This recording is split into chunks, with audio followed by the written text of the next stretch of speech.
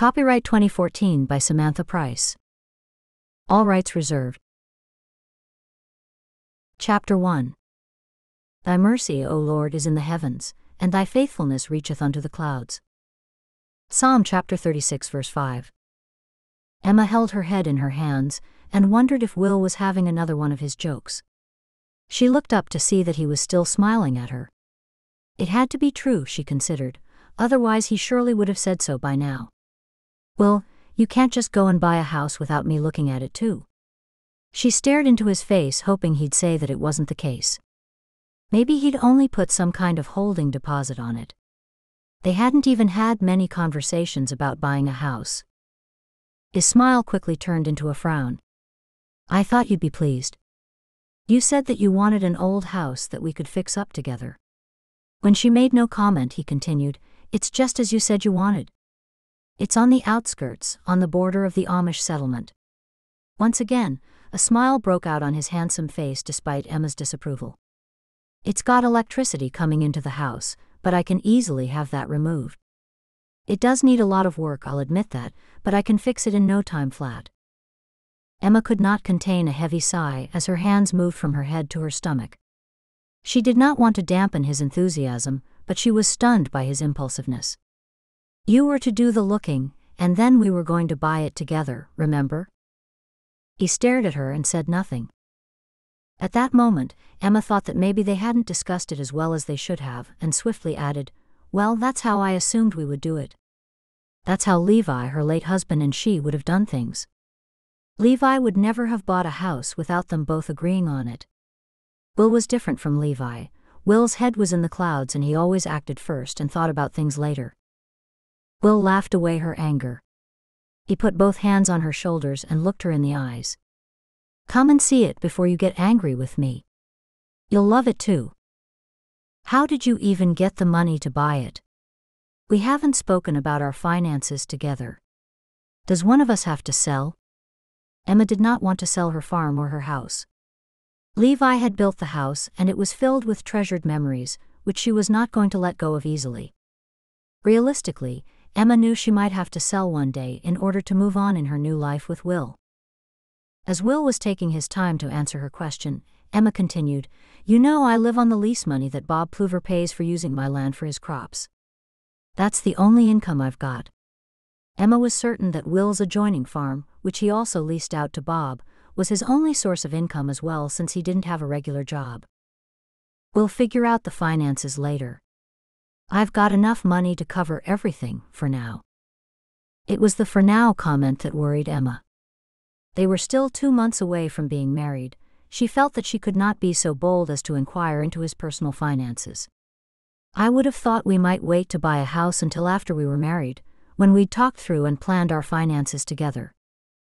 He made a dismissive sound from the back of his throat. Don't worry so much, Emma. It'll be fine, you'll love the house. Emma raised her eyebrows. Have you just baked cookies?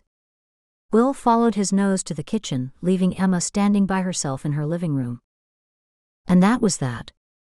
Emma knew that as far as Will was concerned, that was the end of the conversation of purchasing the house, and the end of the conversation of their combined finances. Dragging her feet, Emma followed Will into the kitchen. She could not wait to meet the widows tonight to tell them the latest thing that Will had done. No doubt they would be as shocked as she. Mostly, it was Wednesday nights that the widows gathered in the two elderly Schweschida's house, Elsa May and Eddie. Later that night, everyone was there, including the younger widows, Maureen and Sylvie. How are things going with Sabrina? Maureen asked Sylvie before she bit into a chocolate cookie. Sabrina was Sylvie's spoiled younger sister who had come to live with Sylvie from Ohio. She's going out a lot now. This time I make sure I know where she's going. She's got a job at the horse auctions doing paperwork. She was always good at adding up and the like. That should keep her out of trouble, Eddie said. For now, most likely not for long, Elsa May added without looking up from her knitting. Maureen looked across the room to Emma. You're quiet tonight, Emma. I'm in shock, that's all. The widows all looked at her. Well, you remember how I said that Will's been looking for a house for us? The widows nodded. He bought one without me even seeing it. Emma looked at them to see what their reaction would be. Maybe she was being too harsh on Will. The widows were all sensible ladies, and they would know what would be considered rational behavior. Their mouths fell open. The only one who was not shocked was Sylvie. "You're not happy about it?" Sylvie asked. Emma shook her head. "Nay, I'm not happy about it. I'll have to go and live in a house that I had no say in. I think it's a lovely thing of Will to do. You should be pleased that he has taken control like a proper man should," Sylvie said with a distinct nod of her head. "I'd be glad if Bailey joined the community and bought a house for me. I wouldn't care that I hadn't seen it. I don't mean to seem ungrateful, but we haven't even discussed finances. Where's the money going to come from?" Emma chewed on a fingernail. Eddie brought her teacup to her lips, took a sip and then said, "Where do you think the money could possibly come from?" "That's just it, I don't know. One of us might have to sell one of our farms, I guess." Emma could think of no other way to get such a large sum. "Didn't you ask him about the money side of things?" Maureen asked. Emma shook her head. "He's so frustrating sometimes. He just dismissed my questions and ate cookies." Emma took a deep breath. "I don't like to talk behind his back." "Nonsense," Elsa May said. "That's what these meetings are for. We all help each other, and how can we do that if you keep things to yourself?" Emma nodded. "It's just that I don't want to sell my house, the house that Levi built. I mean, I would if I had to, but Will won't even discuss financial matters. It's like he takes no thought for anything and expects things to fall into place with no planning. I get my income from leasing the farm. It's not a great deal, but it's enough to keep me." Sylvie, who was sitting next to Emma, stroked her shoulder. "And you like to plan things ahead?" "Yeah, of course. It's a big thing. It's not like buying a spade or a broom." "Seems as though you two have very different ways of doing things," Eddie said. "It frustrates me so. I mean, I do love him, but I wish he could be more." Emma stopped herself just in time. She wished he could be more like Levi. A hush swept over the room. Emma looked at each widow in turn. She could see from their faces that they knew what she had been about to say. The silence was broken by Sylvie. "You do love him still, don't you?" "Yeah, of course I love him." "I do," Emma said. Maybe she had been so long by herself that she had trouble letting go of things. Why couldn't she be more like dear, kind-hearted and sweet Sylvie? Elsa May moved uncomfortably in her seat and continued knitting the pale yellow blanket for yet another of her great Groskinner which was on the way into the world. "I mean, the date is set, the bishop has published our wedding and—" Emma's voice trailed away. "And all that. I've everything done except the dresses and organizing the food." "I'll help with the dresses, Emma. I can have them done in no time," Maureen said. "Danke, Maureen. I've already made Will's suit and the suits of his attendants." Emma could feel Eddie's eyes boring into her. She looked up and caught her eye. "What's the matter, Eddie?" "You're a long time married, Emma. Our other sister, Virginia, was betrothed to a man, and she changed her mind the day before the wedding. Elsa May and I were teens, and the day of the wedding, Elsa May and I had to stand there at the front gate and turn everyone away." Elsa May looked up from over her knitting, shook her head and said to her sister, "A year later Virginia married the same man. What's your point, Eddie?" Eddie glared at Elsa May and pressed her lips firmly together, tiny little wrinkles appearing deeper around her mouth. Maureen came to Eddie's rescue. "I think Eddie's trying to make the point that you shouldn't feel obligated, Emma. Just because things have been organized, it's no reason to think that you should go through with it if your heart is not in it." Eddie nodded in agreement with Maureen's explanation. "On the other hand," Maureen continued, "a lot of marriages work well when the two hardly know each other to start with, and you and Will genuinely have strong feelings. You just have to iron out a few small differences. I'm sure that's all it is." Emma felt confronted. She did love Will. Every relationship has teething problems, she reminded herself. Things weren't perfect with Levi from the beginning either. "Nay, I do love him." She looked at Eddie and distinctly saw her raise her eyebrows.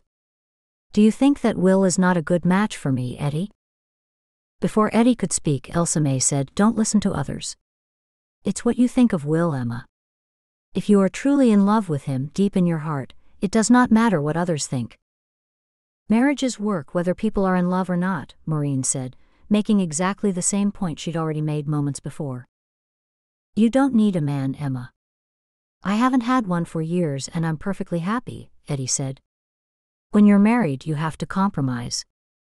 Eddie shrugged her shoulders. "But when you aren't married, you can do as you please.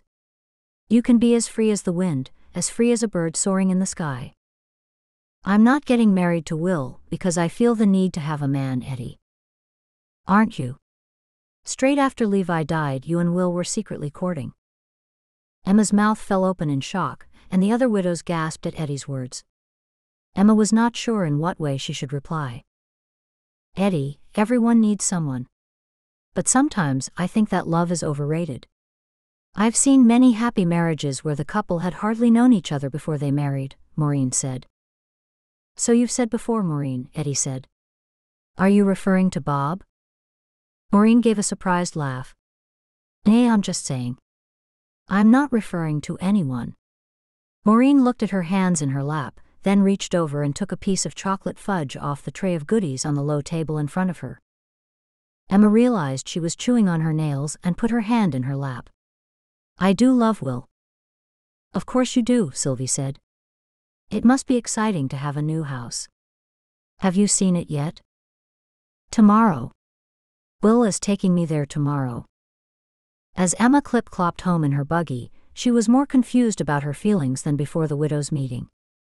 Emma sighed and said aloud, "Everyone had such different views on men or in marriage." The cold night air rushed against her face.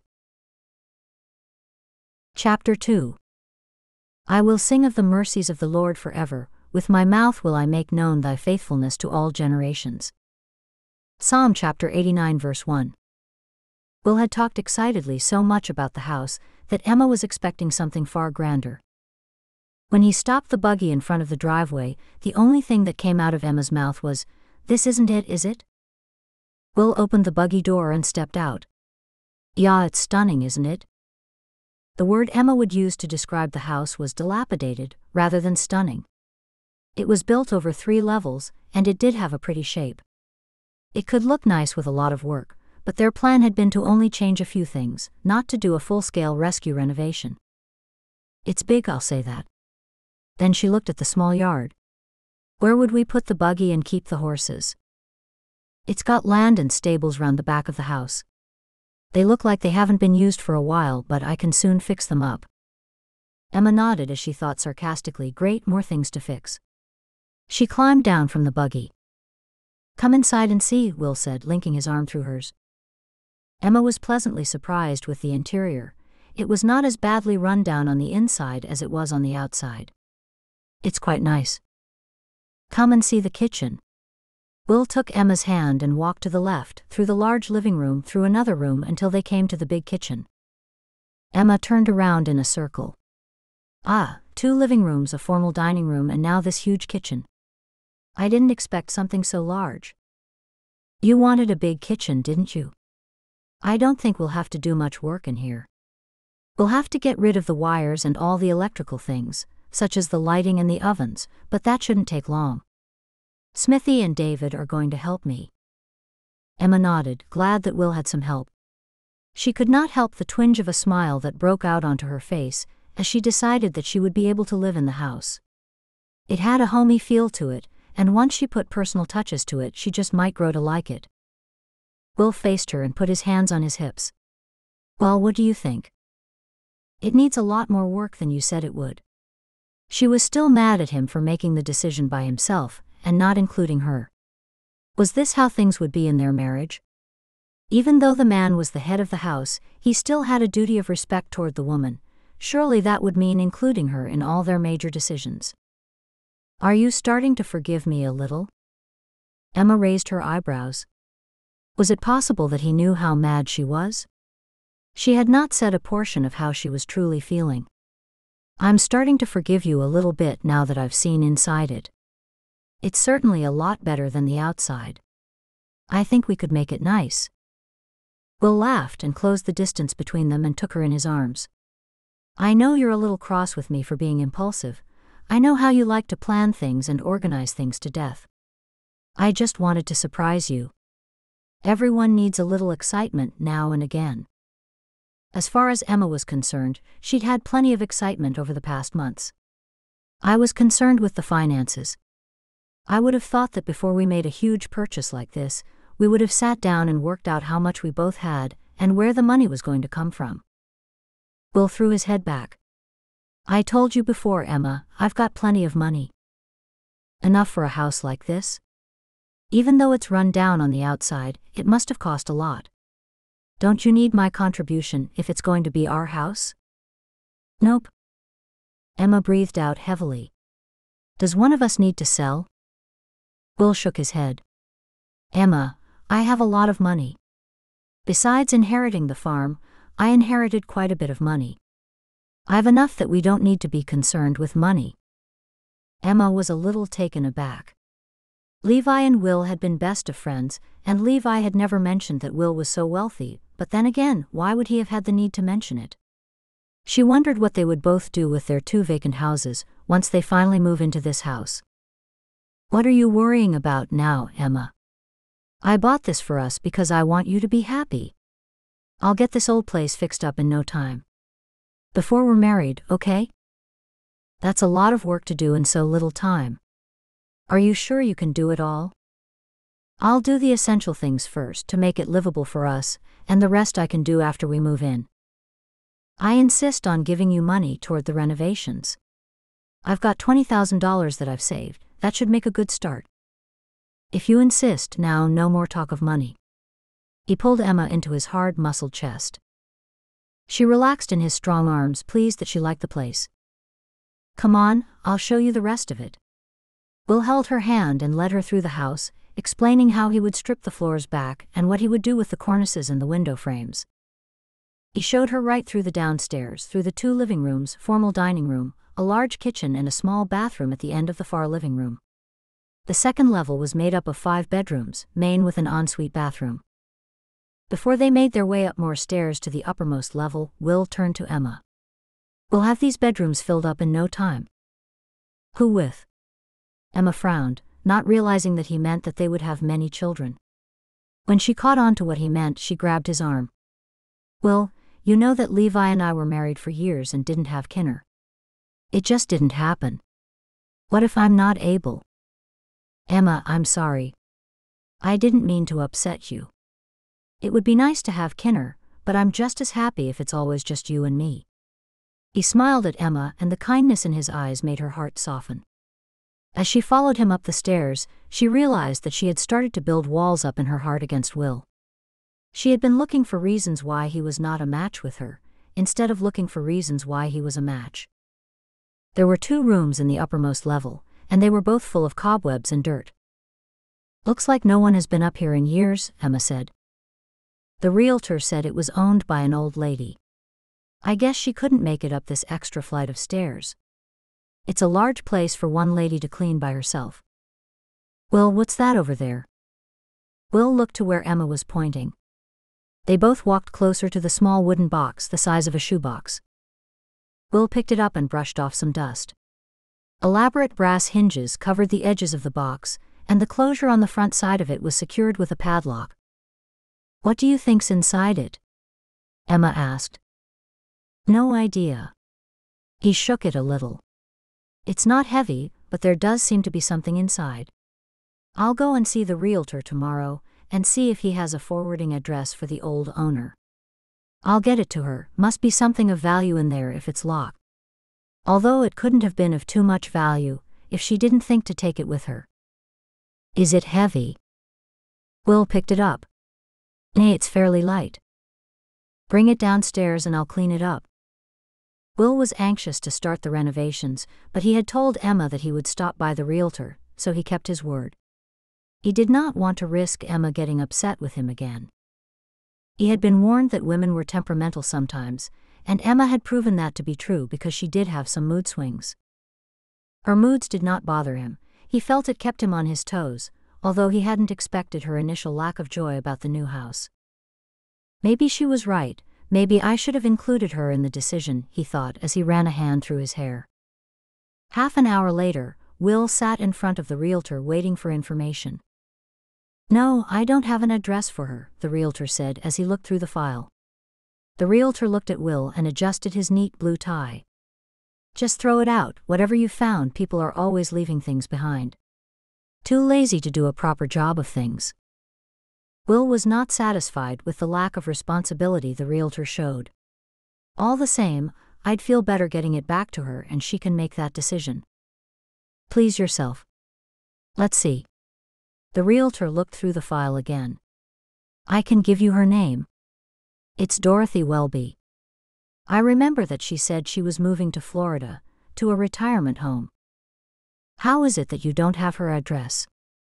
You'd need it, wouldn't you, for contracts and such? She already signed the listing contract, so I didn't need her to sign anything else. I'd say her lawyer would have her address, he'd need to have it for her to sign the final papers. He looked through the file again. Seems I have a post office box address in Florida. He scrambled through some notes. I'll write the name and the post office box down for you. I don't think her lawyer would give you her address, privacy reasons. You can write to her, see if she wants her old things. He wrote out her details and handed the piece of paper to Will. I appreciate it. Will tucked the piece of paper into his pocket. So, it's still all right that I start work on the property even though things haven't been finalized? Will asked. Yeah, that's okay. It's all cash, isn't it? Will nodded. The realtor continued, so it'll be finalized as fast as the lawyers can push it through. Will left the realtor's office and set off to meet his friends back at the house. They were going to help him assess how much work was needed and where they would start. But first, he would take the address of the old lady to Emma. He knew that once she had one thing on her mind, she thought of little else. Emma was out in her front garden pulling weeds when Will pulled up in his buggy. He tied up his horse and walked over to her. Here you go, Emma. What is it? The old lady's address. The one who used to own the house. Her name is Dorothy Welby. Danka, Will. I'll write to her now, then I'll go to the post office and send the letter by overnight mail. Will smiled at Emma. He was right about her wanting to do things quickly. I'm meeting the men at the house. We'll see what we need to do. Don't worry, I won't make plans for the kitchen until you come and look at it again. What kinds of things will you be doing? We'll need to strip back the floors, patch the ceiling in a couple of places, and Smithy is going to get up into the roof to see if we need to replace it. Emma gasped. Didn't you do all that before you bought it? Relax, Emma. It's not much to put a new roof on. I've helped people before many times. You're not having second thoughts about the house, are you? Nay, I do like the house. Emma was more concerned about the money aspect of things than the physical labor it involved. It'll be nice once it's had some work done on it. I knew you'd love it, I just knew it. Emma thought back to what Sylvie had said the night before. Sylvie would have been pleased for someone to buy her a house. Maybe she was being uncaring. Will bought the house to be nice, he didn't do it to cause her worry or concern. Danka, Will, for the house, I mean, it was a nice surprise. I'm not much used to surprises, so it took me a little while to get used to the fact that we've got a new house all of a sudden. Chapter 3. Wherefore if God so clothe the grass of the field, which today is, and tomorrow is cast into the oven, shall he not much more clothe you? O ye of little faith. Matthew chapter 6 verse 30. A week and a half went by after Emma had posted the letter to Dorothy Welby by fast delivery, and they had not heard anything back. Will and Emma stood looking at the mysterious locked box, which now took center place on the kitchen table in the new house. Stop worrying about the box so much, Emma, Will said. Emma ran a finger over the top of the box. There must be something precious in it, if there's a lock on it. Perhaps if we open it, we can find out if there's anything in there that someone would be concerned about leaving behind. It could be nothing at all. Emma swallowed hard, trying not to feel guilty at just the thought of opening someone else's box, particularly when that box was locked. Do you think we should open it? Don't see why not. We tried to contact the owner, didn't we? Okay. Emma nodded to Will. I'll get a screwdriver.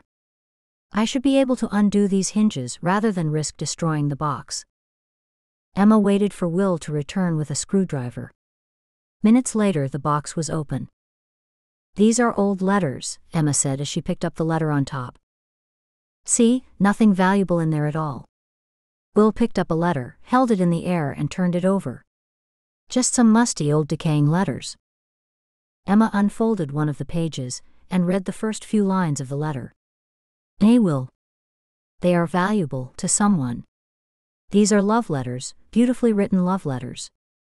She looked into Will's eyes as tingles traveled through her body. They've been treasured and kept safe in this box.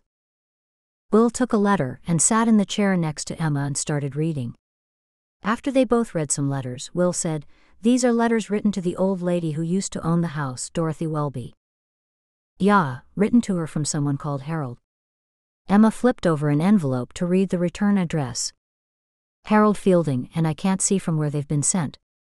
Can you tell? I think that Harold Fielding was posted overseas in World War II. I'm sure Field Post Office means that the letters were sent to a central place then sent home from there. By the yellowing of the paper, it seems to fit with the time frame. And she lived alone. I wonder if he ever came back from the war. Emma pressed the letter to her heart as she thought of the horrible losses that war brought into people's lives. Will lowered his head. A terrible thing, war. Yeah, Emma said as she sniffed and wiped away a tear. She had been far more emotional since Levi's death than she'd ever been before. Well, what do you want to do, Emma? How badly do you want to find this woman? I think she would like to have these letters back. We'll keep trying to track her down then. Sounds like she's changed her post office box. I'll do my best to find the correct address for you tomorrow. Emma nodded. Danka. Please see what you can do. Some afternoons, Emma traveled into town and met Sylvie after work. Sylvie worked in a bakery cafe, and it was there that the two would sit, drink cafe, and chat about life. Did you like the house? Sylvie asked when she sat down at the table where Emma had been waiting for her. Yeah, it would have been grand in its day. Will's over there now pulling out all the electrical wires. It needs quite a bit of work. You should come past and take a look. I will, I'd love to see it. One of Sylvie's colleagues placed their order of 2 coffees and 2 donuts in front of them. Emma ran her fingertip around the top of her coffee cup. I think you were right.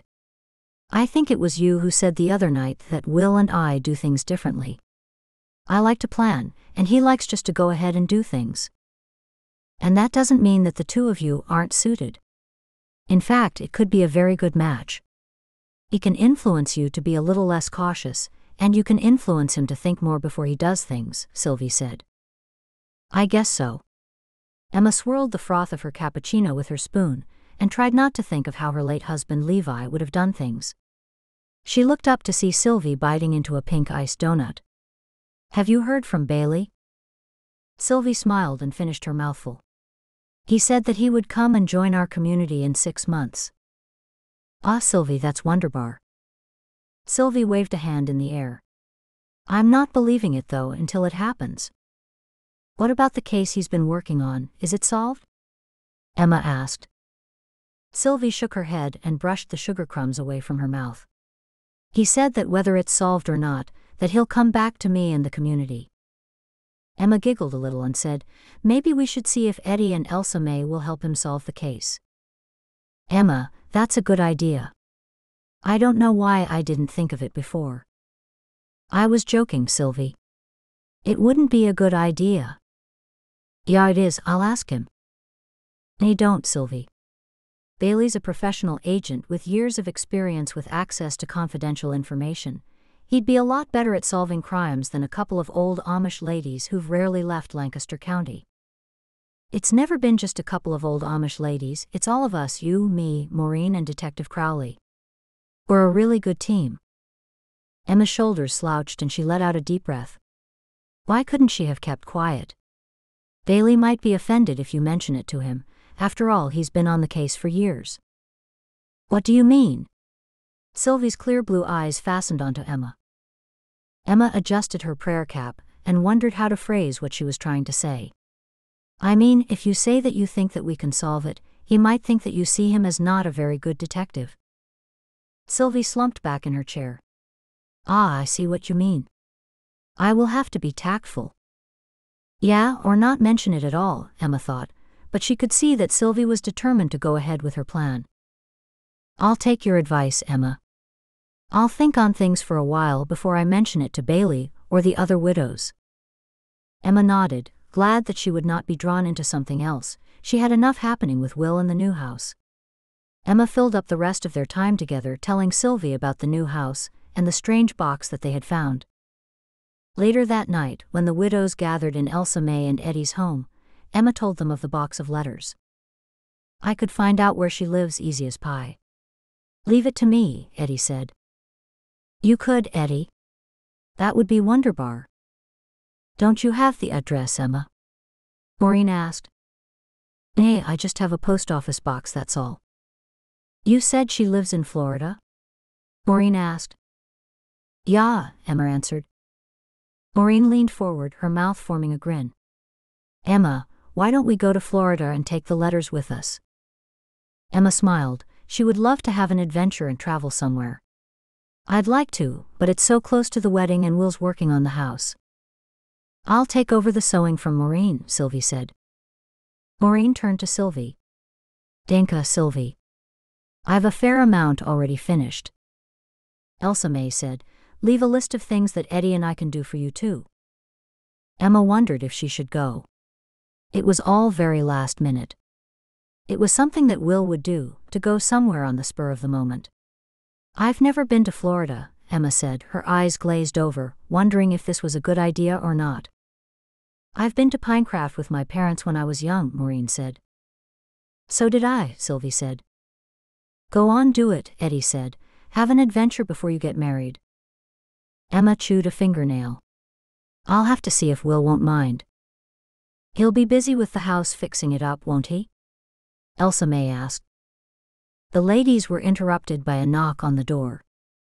Elsa May opened the door and Detective Crowley walked in with 3 large glass bowls in his hands.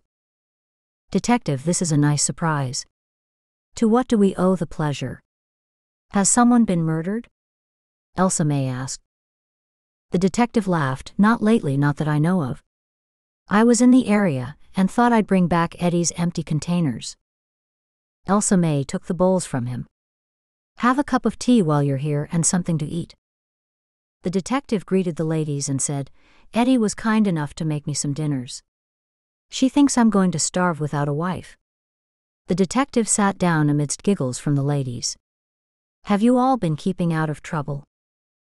Emma's found some old wartime love letters, Sylvie said with a glint in her eye. The detective immediately looked at Emma. Emma's heart raced. Why did Sylvie have to say that? Now she would have to speak to him. She cleared her throat. Yes, I found them in an old house that Will just bought. Although, we don't have an address to get them to the old owner yet. I can find that out for you, he said. You can?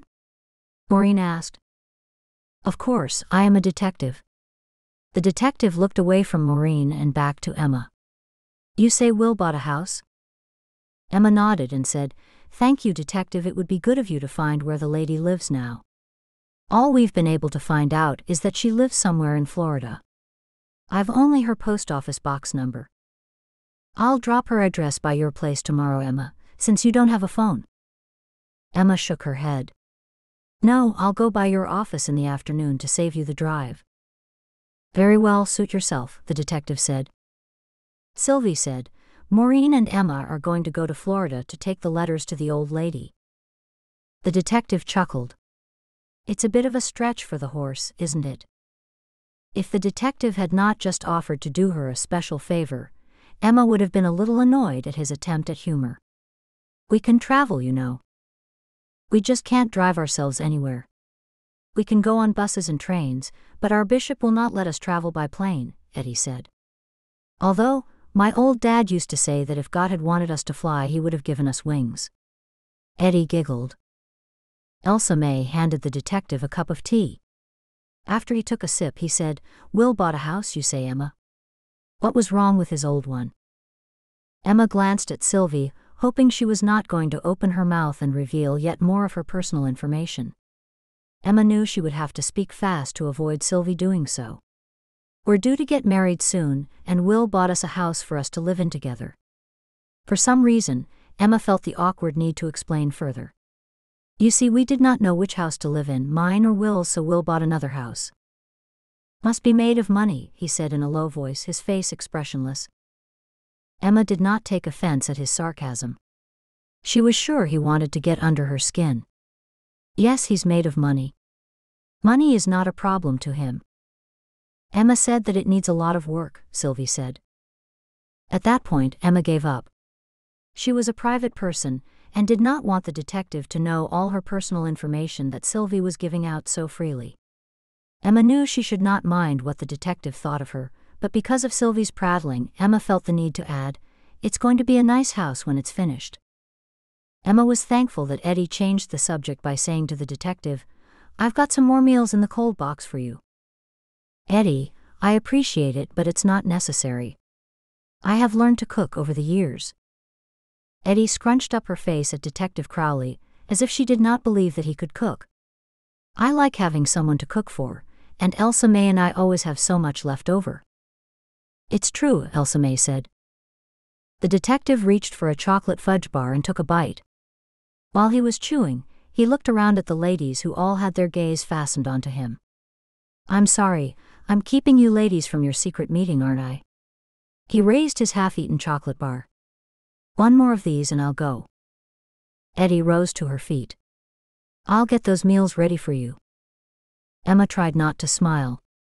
No one had made an effort to be polite and ask the detective to stay. He was right, they could not speak freely while he was there, and it was, after all, a widow's meeting. After Eddie closed the door on the detective, she sat back down on the rickety wooden chair.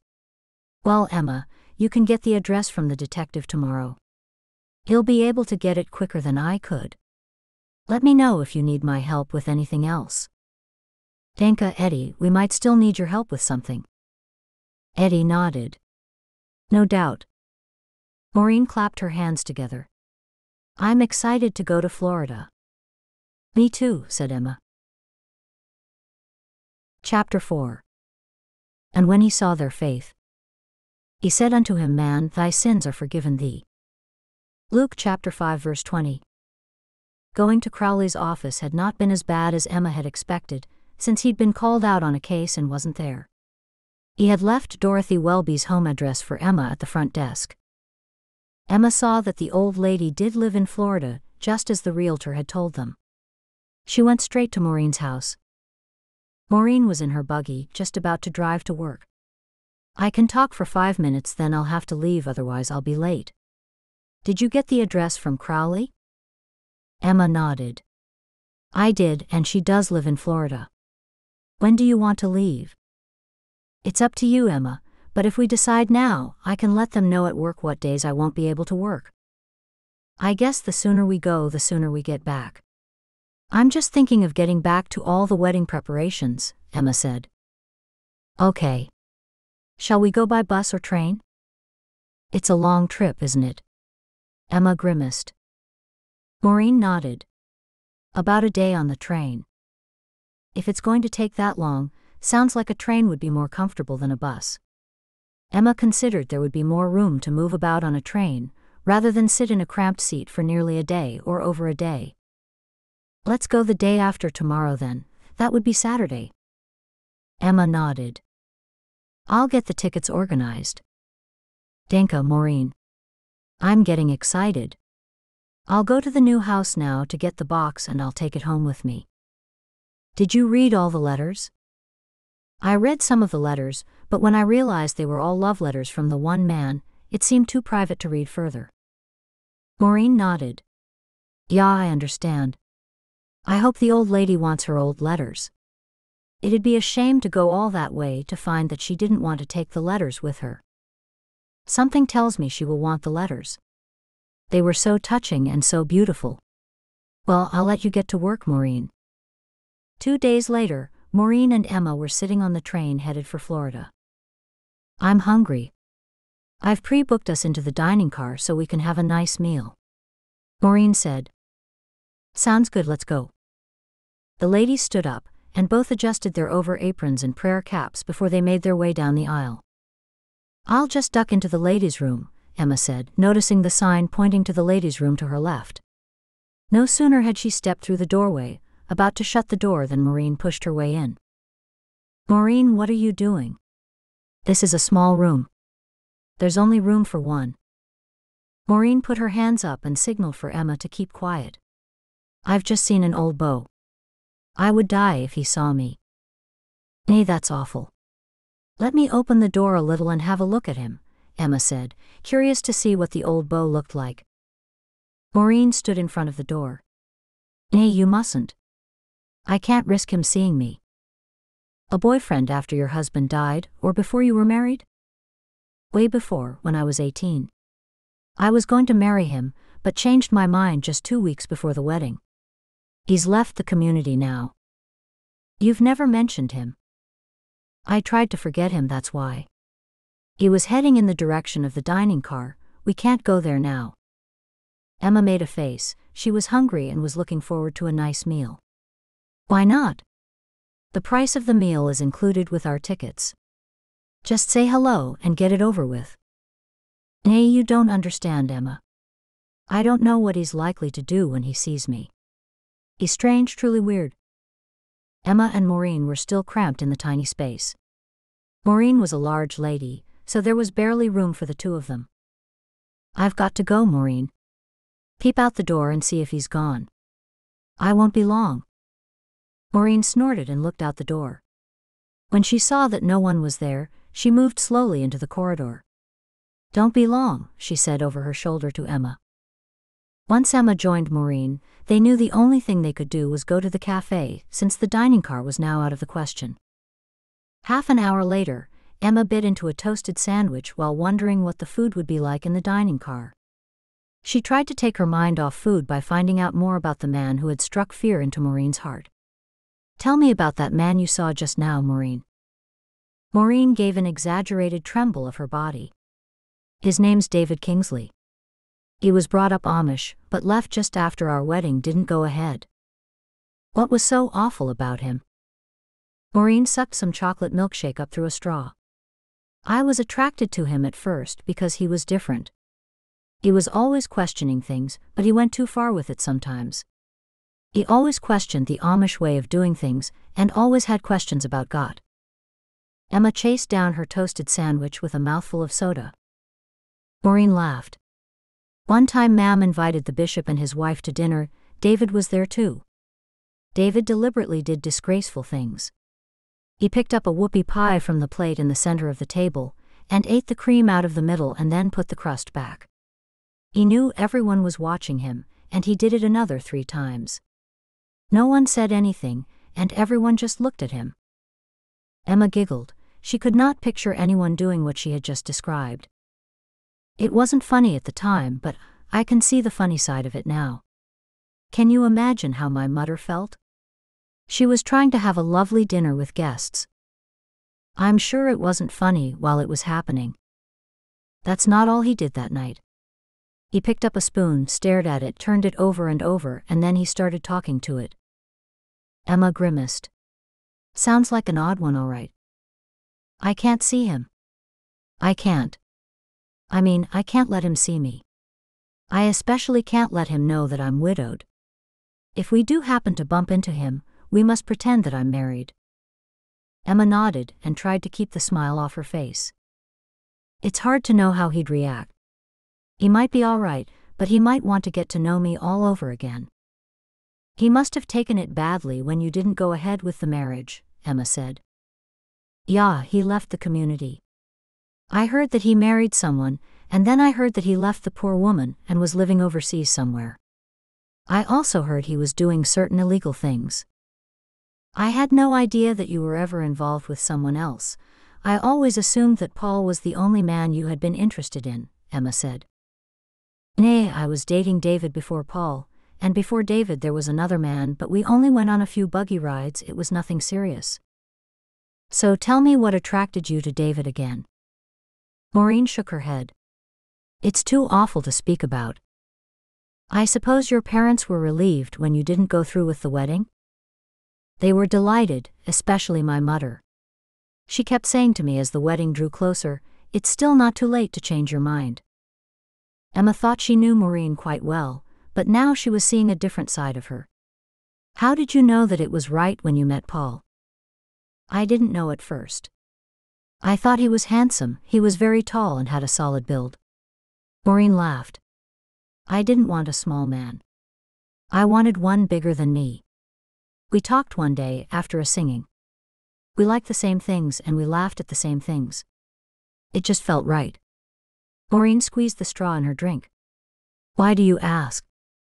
You must know what it feels like to be in love since you've been in love twice. That's just it, Maureen. I'm confused. Will and Levi are so different.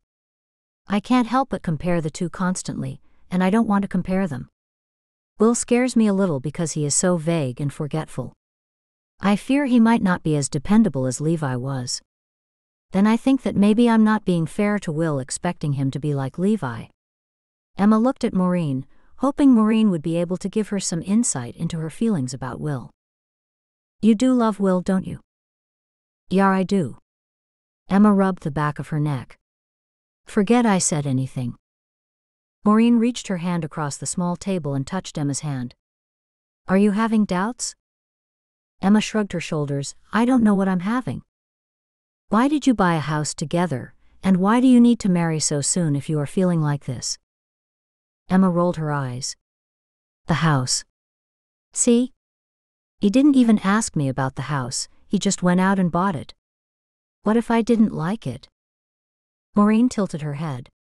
And then you think that Levi wouldn't have done things like that? Emma nodded. You have to remember that he's not Levi, and no one will ever be Levi. Will is Will, and only you can decide if you want to be with Will for the rest of your life. Can you stop comparing him to Levi? Emma put her elbow on the table and her hand to her forehead. I don't know, I just don't know. After they finished their toasted sandwiches, they both ordered chocolate ice cream sundaes. They looked at each other and smiled. I feel a bit naughty for some reason. I haven't been away from the community in so long, I can't even remember. I think the change will do us both some good, Emma said, then tried to steer the conversation away from herself. How's work going, Maureen? Yeah, it's going well, but I'm thinking of doing something a little different. It's hard work doing the cleaning, and the different shifts are awkward. I'd rather go and do a day's work rather than a few hours here and a few hours there. Often I do a few hours in the morning and have to go back that afternoon to do another few hours.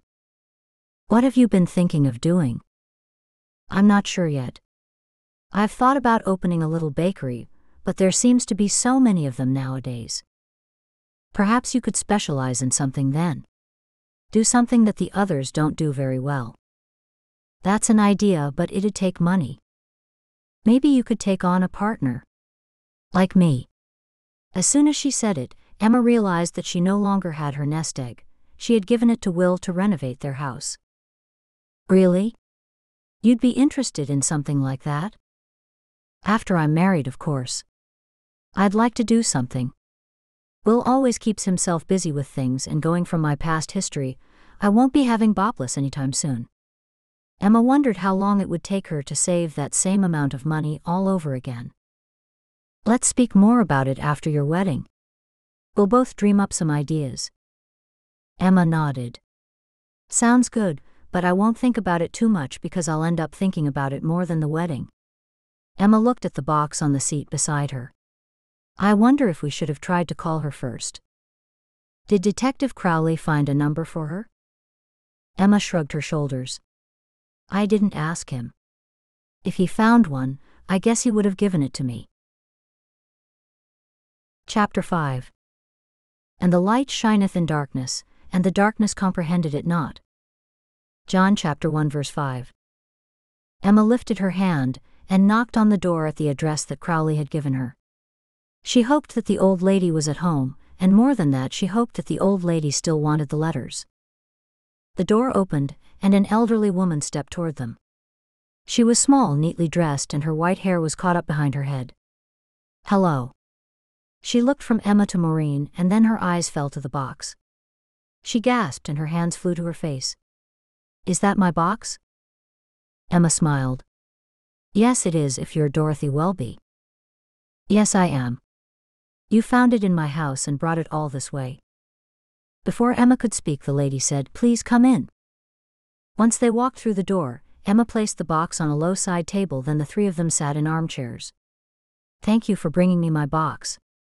I was so upset when I realized that I'd left it behind.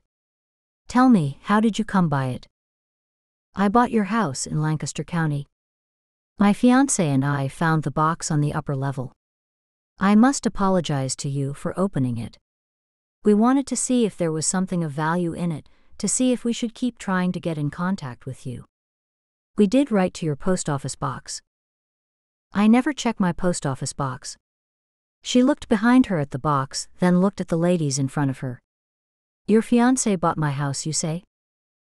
Emma nodded. Dorothy frowned. "Then I've some bad news for you.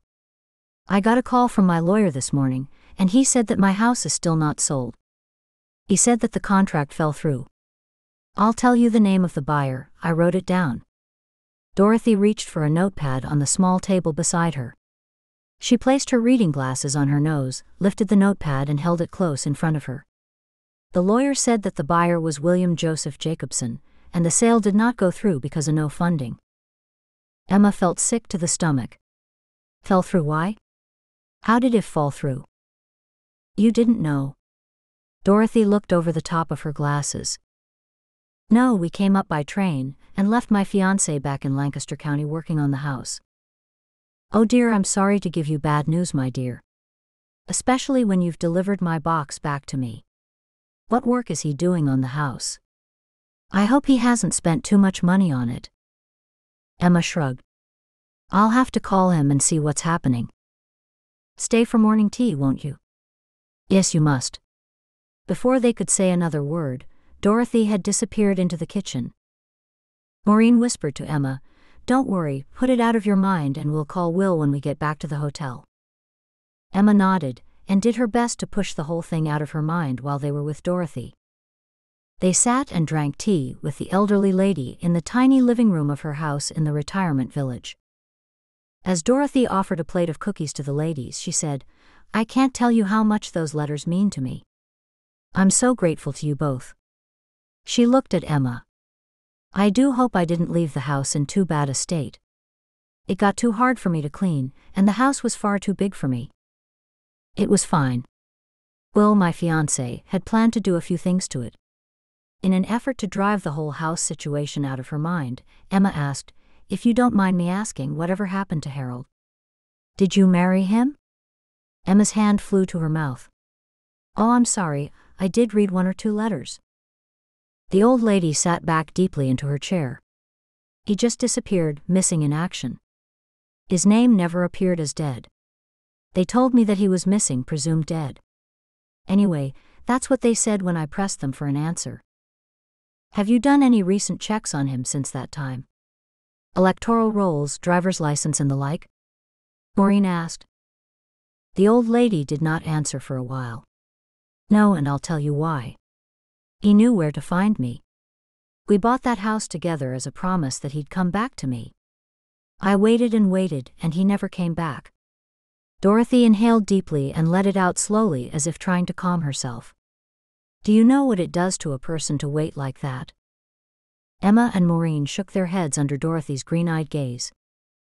"I don't know which would be worse, to know that he was alive and never bothered to come back to me, or to find out that he was killed in the war." "You lived in the same house all those years? The house in Lancaster County?" Maureen asked. Dorothy shook her head. "We lived in Brooklyn. Our plan was that after the war, we would get married and settle in that house in Lancaster. We bought the house and put it in my name in case he didn't make it back from the war. I moved there not long after the war ended, and I waited for him there." Dorothy shook her finger at them. "Don't think that we were rich or anything, having a big grand house like that. That old house needed work back then, all those years ago. Even so, I struggled with the upkeep for years, hoping that one day he'd come and find me there. I'm sorry to hear that, Emma said. All I have of him are the letters. I did have hope, but now I just have the letters. Did he have any family? Maureen asked. Emma looked at Maureen and knew immediately that Maureen intended to find out what became of Dorothy's love. He had a brother who died, that's all. Friends? We only had each other. I did have a girlfriend back then, Josephine Cutter, but she disappeared suddenly as soon as the war ended. One day she was here and the next day she wasn't. We were sharing a flat together, and then I was left to pay the whole amount. I had to move. That seems odd. Yes, it was very odd. I called round to see her parents and they said she'd moved away. They were always very nice to me, but that day they did not want to speak to me at all. They couldn't wait for me to leave. So you lost your best friend and your fiancé? Dorothy nodded and looked up at the ceiling as if she was trying to fight back tears. Did you have far to travel to go and see your best friend's parents that day? Maureen asked. Only 10 minutes by bus. Mrs. Welby, do you mind if Emma and I look into things for you to see if we can find your old friend, and maybe what happened to Harold? Oh dear, I don't know what you'd find. She looked over at the box. Is it any trouble for you to look into things? Not at all, we'd love to help, Emma said. If he's alive and has not tried to find me, then please don't tell me. I could not cope with the pain. Only tell me if you find a death record. I'd like to know how he died and where he died. Maureen and Emma agreed. Maureen noticed that there was a picture on the mantelpiece of a soldier in uniform. Is that him then? Maureen said, standing to look closer at the photo. The old lady stood up and walked over to the mantel and handed Maureen the photo. That's my Harold. He looks a very nice man. Maureen turned the photo to show Emma. Would you like to hear about him? Without waiting for a response, she said, I will tell you about him. Sit back down, Maureen. Maureen obeyed. Dorothy rubbed her face and looked as though she was deep in thought. Harold, oh yes. He was lost at war, you know, my poor Harold. I miss him so dearly, she said with a croaky voice. We met at a dance before the war started. There were always dances back then, for the wealthy at least. But I got to go because my aunt was wealthy. My aunt's husband, Roy, was a photographer, and he got invited to the most fabulous events. I was allowed to go to a lot of them. What a time that was when dances were held every Saturday night. How did you two find each other at the dance? Emma had never been to a dance and wondered how Englishers socialized. I was standing against the wall while my aunt danced with a man she didn't even know. I was dressed in a full skirt with petticoats, had on my first pair of stilettos and stockings with the seams down the back. Dorothy laughed. I don't even know if you can get stockings like that these days. I don't know if you can, Emma said. Anyway, I thought I looked good and Harold must have thought so too.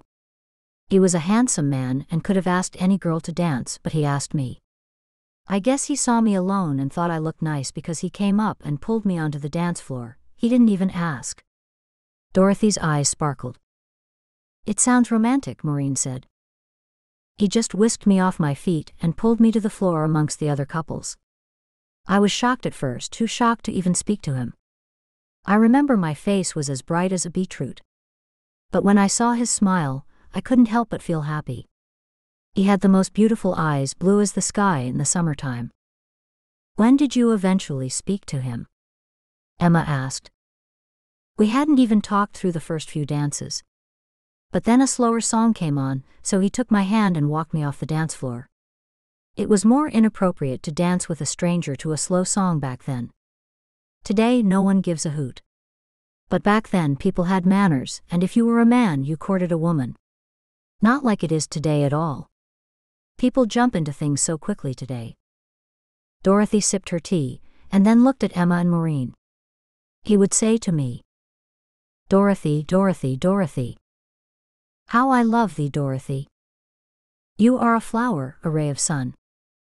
And you make my world so much more fun. You make my world seem new just by standing in my view.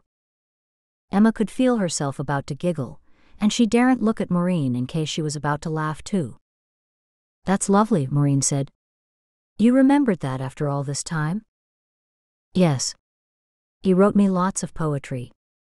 He said that he loved me, and I believed him. He meant the world to me for so long. He courted me like a full gentleman, and we did everything together after a time. Dorothy took a drink of water. But then the war started, and being of age, of course, he was drafted. Not even a second thought, he just left to serve his country. He told me how he loved and adored me, and even how the minute he got back he would carry me straight to the chapel and marry me. But he left. He left me alone to worry for who knew how long. Harold was mine, and I could not lose him. The old lady looked across at Emma and Maureen. War's a terrible thing, isn't it? Maureen and Emma nodded in agreement. While he was at war, I wrote him every day, and nearly every week I got one back. Every day I worried that he would not come home, and when the war ended he did not come home. I inquired only to be told that he was missing in action. They had to tell me what that meant. That's awful for you, Emma said. I still love him. If only the war hadn't started, we would still be together. The old lady cleared her throat. Listen to me prattling on, thinking of only my woes. You've come all this way, all the way from Lancaster County. You ladies are welcome to stay here if you don't mind sharing a room. I've only got one spare bedroom. No, thank you. That's very kind of you. We're staying at a hotel nearby. Before we go, can you tell us all you know about Harold and your friend Josephine Cutter? Maureen asked. Don't try and find Josephine. I'm hurt that she just up and went away like that, and I see no reason to speak to her. Tell us some background information about Josephine then, just so we get a broad picture of how things were back then. Maureen smiled at Dorothy.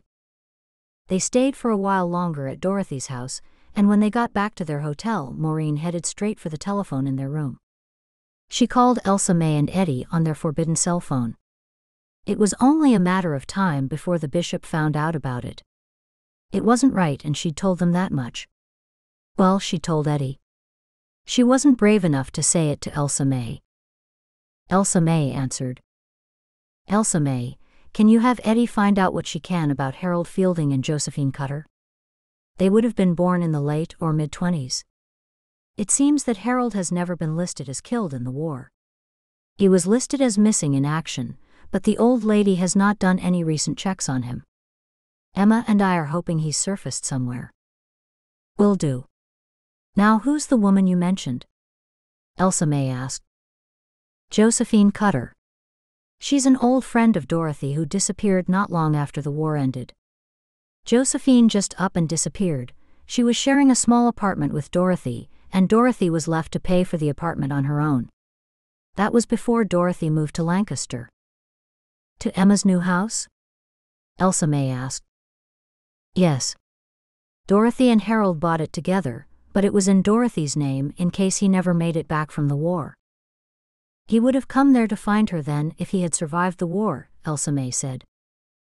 Exactly, that's why Mrs. Welby doesn't want to know if he's still alive. She said only tell her if he's dead. She wants to know how and where he died. Okay, I'll get Eddie onto things right away and we'll phone you back at the hotel. As Maureen hung up the phone, she hoped that she would not find out any bad news. The dear old lady deserved some good news, but it seemed as if the only news she would be getting was knowledge of where Harold had died. At least her mind would be put to rest. It appeared Emma was thinking along the same lines. I don't see what good can come of this investigation, Maureen. Maybe we should have kept out of the whole thing. It's a far stretch of the imagination to think that he might be alive. He would have come to find her, or she would have heard of him through a friend or relative. Emma sighed. How long do you think it will take Eddie to find something out? Maureen took a deep breath and looked at the digital clock on the bedside table. It's 12:30 now. I reckon she'd have some information for us later this afternoon.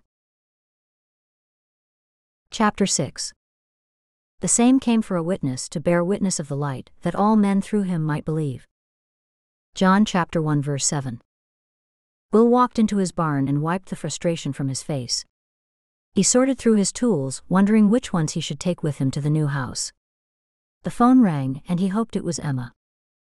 "Hello," he answered. "Hello, Mr. Jacobson. I have some troubling news for you.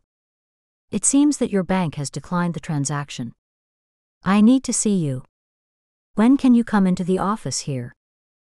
The caller had forgotten to say who he was, but Will recognized him to be the realtor who had sold him the house. I'm free right now if you want me to come there now." "Okay, come straight in." "All right, I will see you in just a bit." Will replaced the receiver onto the hook. His eyes fell to the ground, then he shook his head and rubbed his eyes. He had made a mess of things. He had hoped that the money would be through in time, but it was clear that this time things would not work out for him as they had in the past. He'd often gone out on a limb and things had always come right. This time they hadn't. He looked down at his dusty clothes and knew he would have to change into some clean ones before he went into town.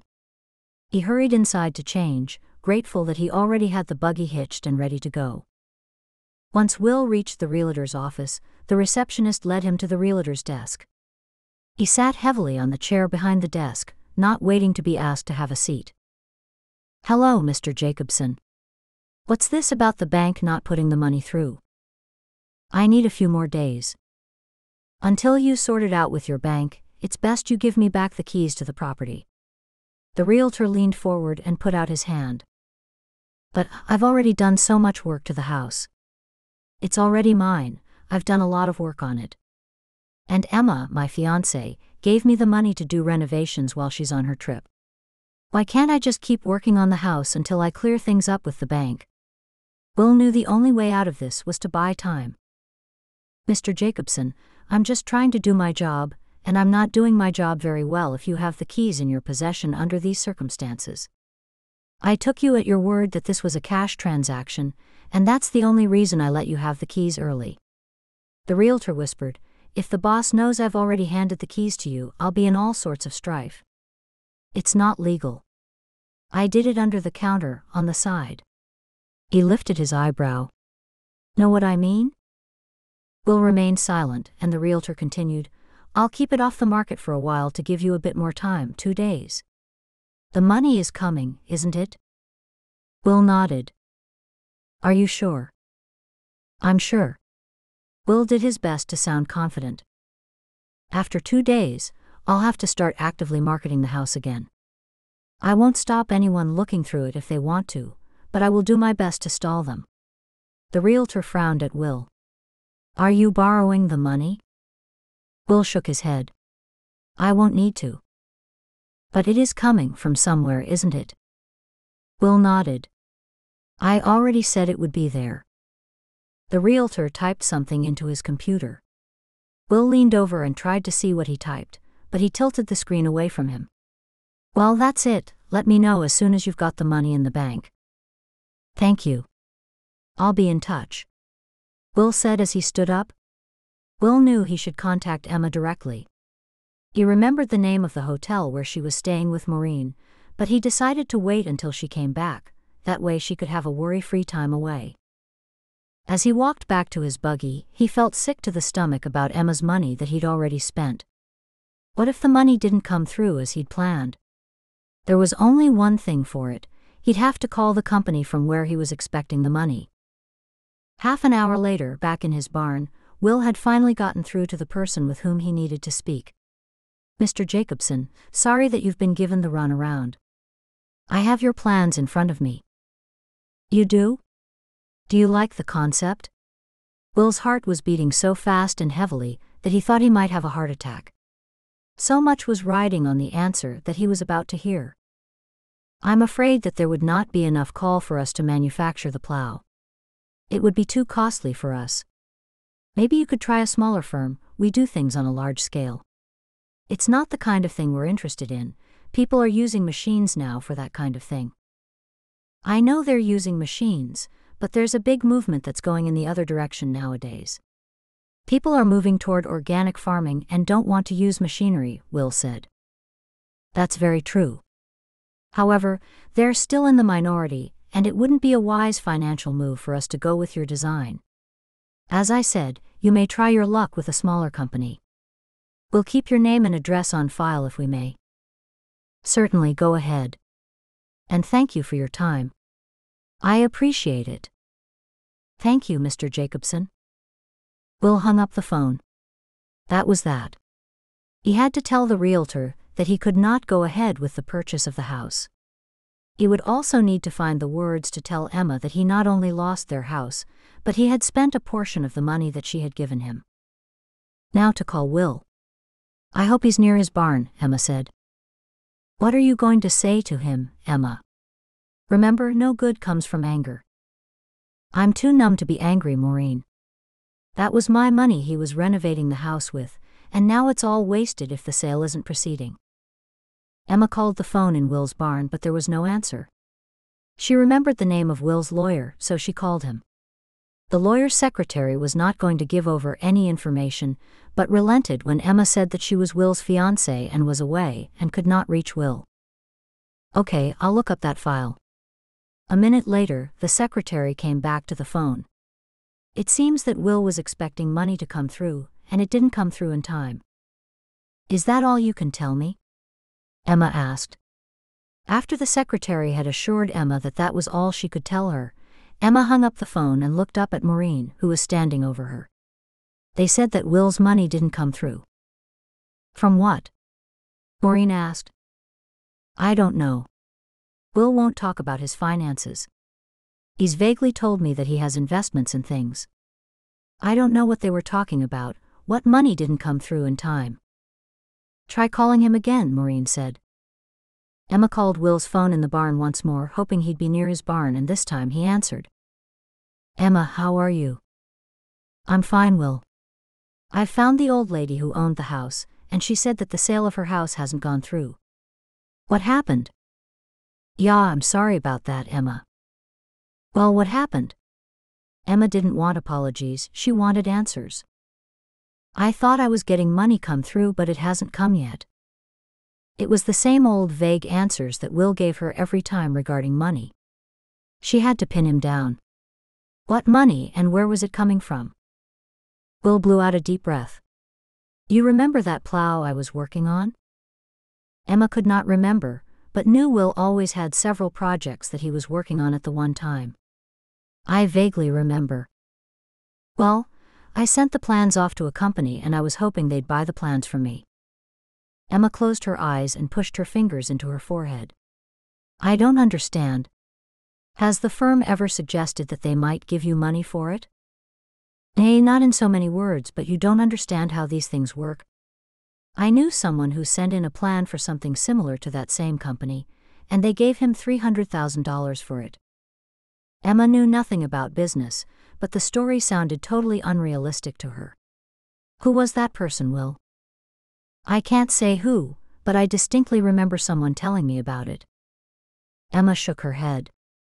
Was Will going to be like Maureen's David?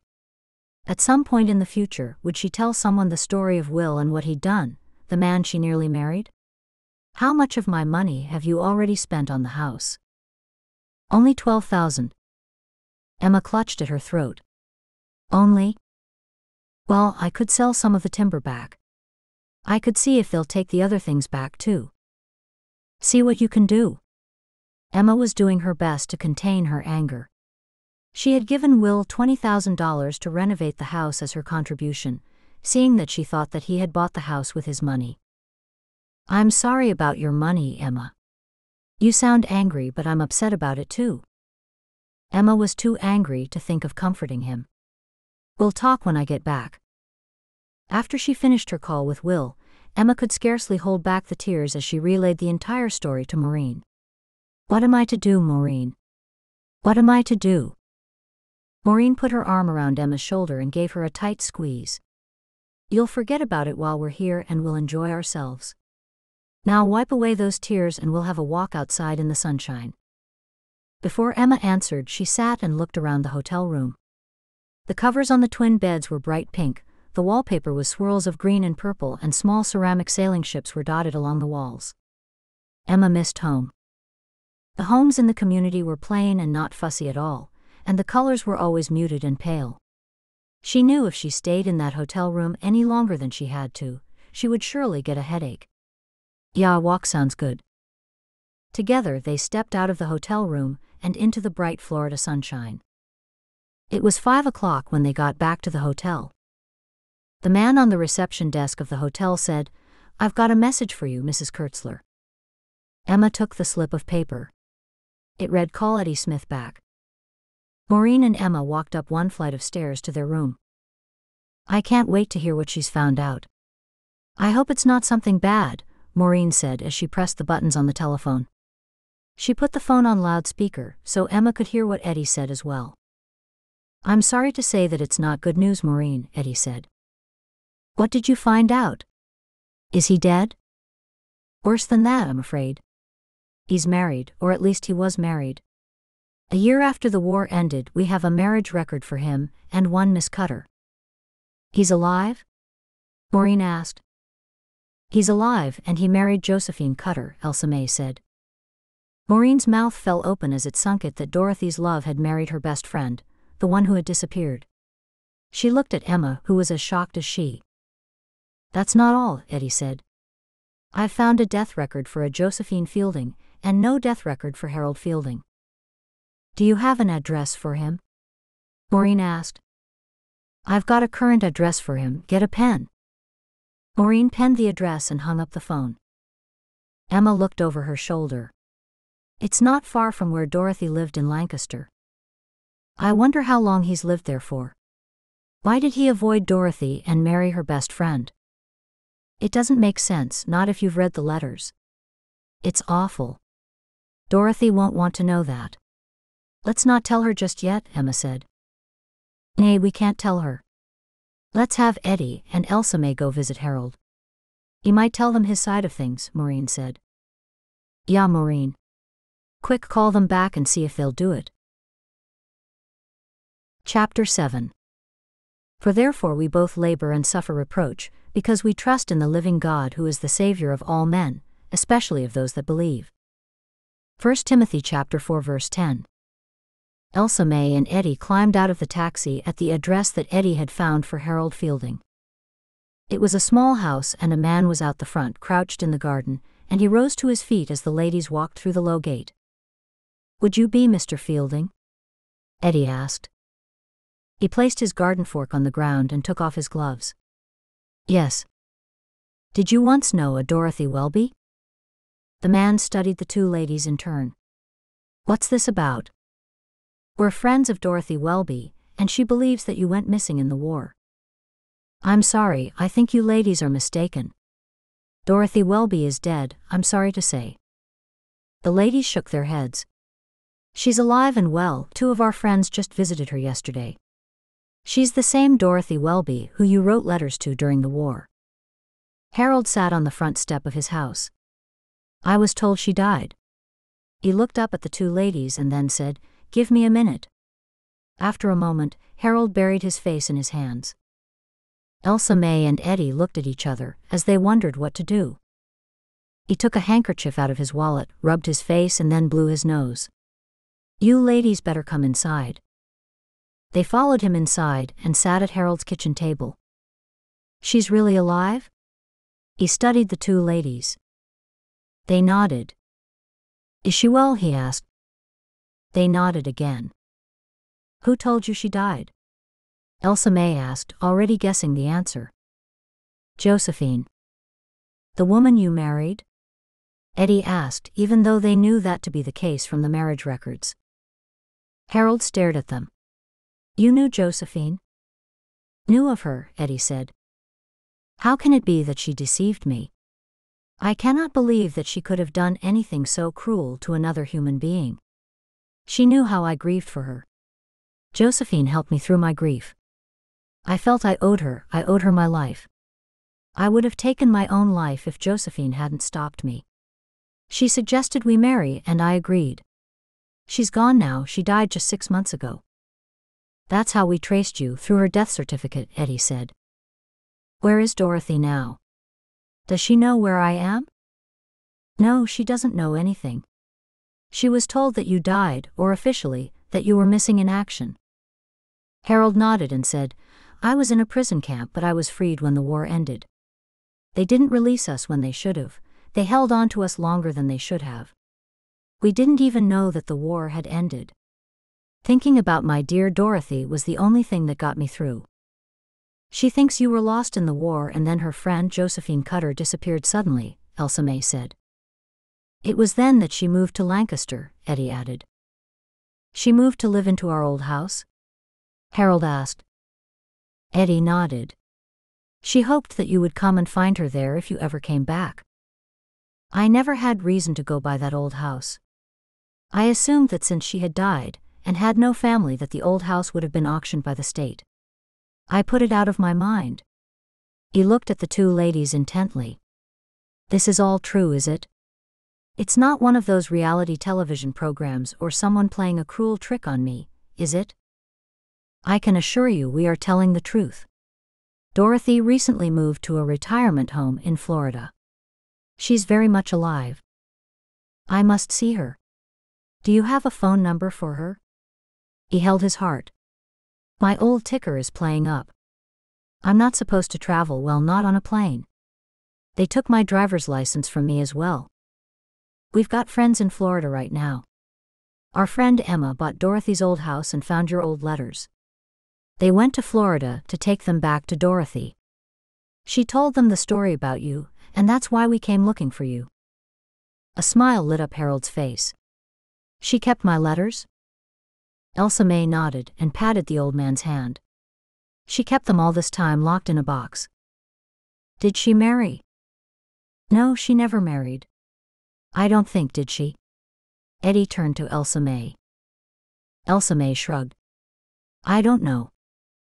I must see her, Harold said. Eddie and Elsa May looked at each other. They weren't sure whether Dorothy would want to see him going, by what she said to Maureen. Why don't we tell our friends up there that we found you, and let them tell Dorothy? The old man nodded. She doesn't know I'm alive? Please. I'm sorry, ladies. This has all been a shock. I hope I didn't appear rude when you arrived here. Not at all, Eddie said. You weren't to know who we were or what we wanted. Why don't you tell us how you met Dorothy? That'll be a long story. I'll make us some coffee, or would you prefer tea? Coffee will be fine, Elsa May said. We'll help. When the coffee was ready, they all sat down. Harold blinked back tears and cleared his throat. Well, here's how we met. It was at a dance. Harold relaxed back into the couch. When I walked into the dance hall that night, I wasn't expecting much. Times were hard for me, at least, and there was talk of war. We were young and had the need for fun and excitement beyond what we were faced with every day. He paused, and the ladies saw a sparkle in his eyes. Back then, there were plenty of eager women anxious to get their hands on a husband. I wondered if I might be called up if war broke out. I had to do my duty. He slurped his coffee. Elsa May asked, when did you see her? I didn't at first. Music was playing, and people were milling about, each trying to capture the attention of another. Somehow, through all of the chatter, I heard the faintest sound of a giggle. Can you believe that? In a noisy dance hall filled with laughter and music, my ears caught a hint of sweet giggle. I looked around, thinking that I was hearing things. He looked up and smiled at Eddie and Elsa May. He seemed happy to tell them how he met Dorothy. It's lovely to have memories, Eddie said. He continued, I saw her sitting at a table with a lot of people. She wasn't just any girl. She was the prettiest girl I'd ever seen, bright green eyes shining underneath long lashes. She was as pretty as a movie star. One of those Hollywood starlet beauties, you know? They used to call them pin-up girls. Our eyes met as she continued to giggle with her girlfriend. She blushed and I blushed. My friends teased me and pushed me in her direction. I stammered. I didn't know how to speak to such a pretty woman. So what did you do when your friends pushed you toward her? Eddie asked, engrossed in his story. A smile splashed across the old man's face. I panicked, of course. Now mind you, I never had trouble talking to women before, but this one, well, she made me nervous. I don't know whether it was her smile or her eyes or her perfectly coiffed blonde hair, but she did something to me. All I could muster was a hello. Then I stood there looking like a fool with a silly grin on my face. A hearty laugh escaped his lips. Elsa May asked, "Then what happened?" Shrugging his shoulders, he continued, "She answered me after she laughed at my awkwardness. I didn't care because at least she didn't shoo me away. We spoke for a few minutes. I don't know what we spoke about exactly. All I can remember is her beauty. I couldn't help but stare into her eyes. They were a shade of green I'd never seen before. Just beautiful and honest looking." Leaning toward the women, he asked, "Do you know what I mean? How you can tell someone's a good person by the look in their eyes? I saw that with her. Everything about her, her alabaster skin and her not-so-done-up face told me she was real, authentic. I mean, she wasn't all gussied up or looking like she was trying to impress." Swallowing hard, the old man put his hands to his head. Elsa May and Eddie knew that he was lost in the memory of that pretty girl he met at the dance. They sat in silence and waited for him to continue his story. "Boy, I'll tell you. That woman made my heart sink into the pit of my stomach. I'd heard people use that expression, but I never experienced it before that night. Every word out of her mouth made my knees weak. My hands shook so hard I had to tuck them into my pockets so she wouldn't see. I'm sure she noticed, but she never said a word about them. I'll never forget the smell of her perfume. It hinted of lavender. Yep, even in a smoke-filled dance hall I could smell her sweet perfume. Every time I smell lavender, I think of her." The two women looked at each other. "Did you ask her to dance?" Eddie asked. A broad grin preceded another round of hearty laughter before he answered. "You bet I did, but I wouldn't call it dancing. It was more of me tripping over my own feet while she pretended I wasn't an idiot.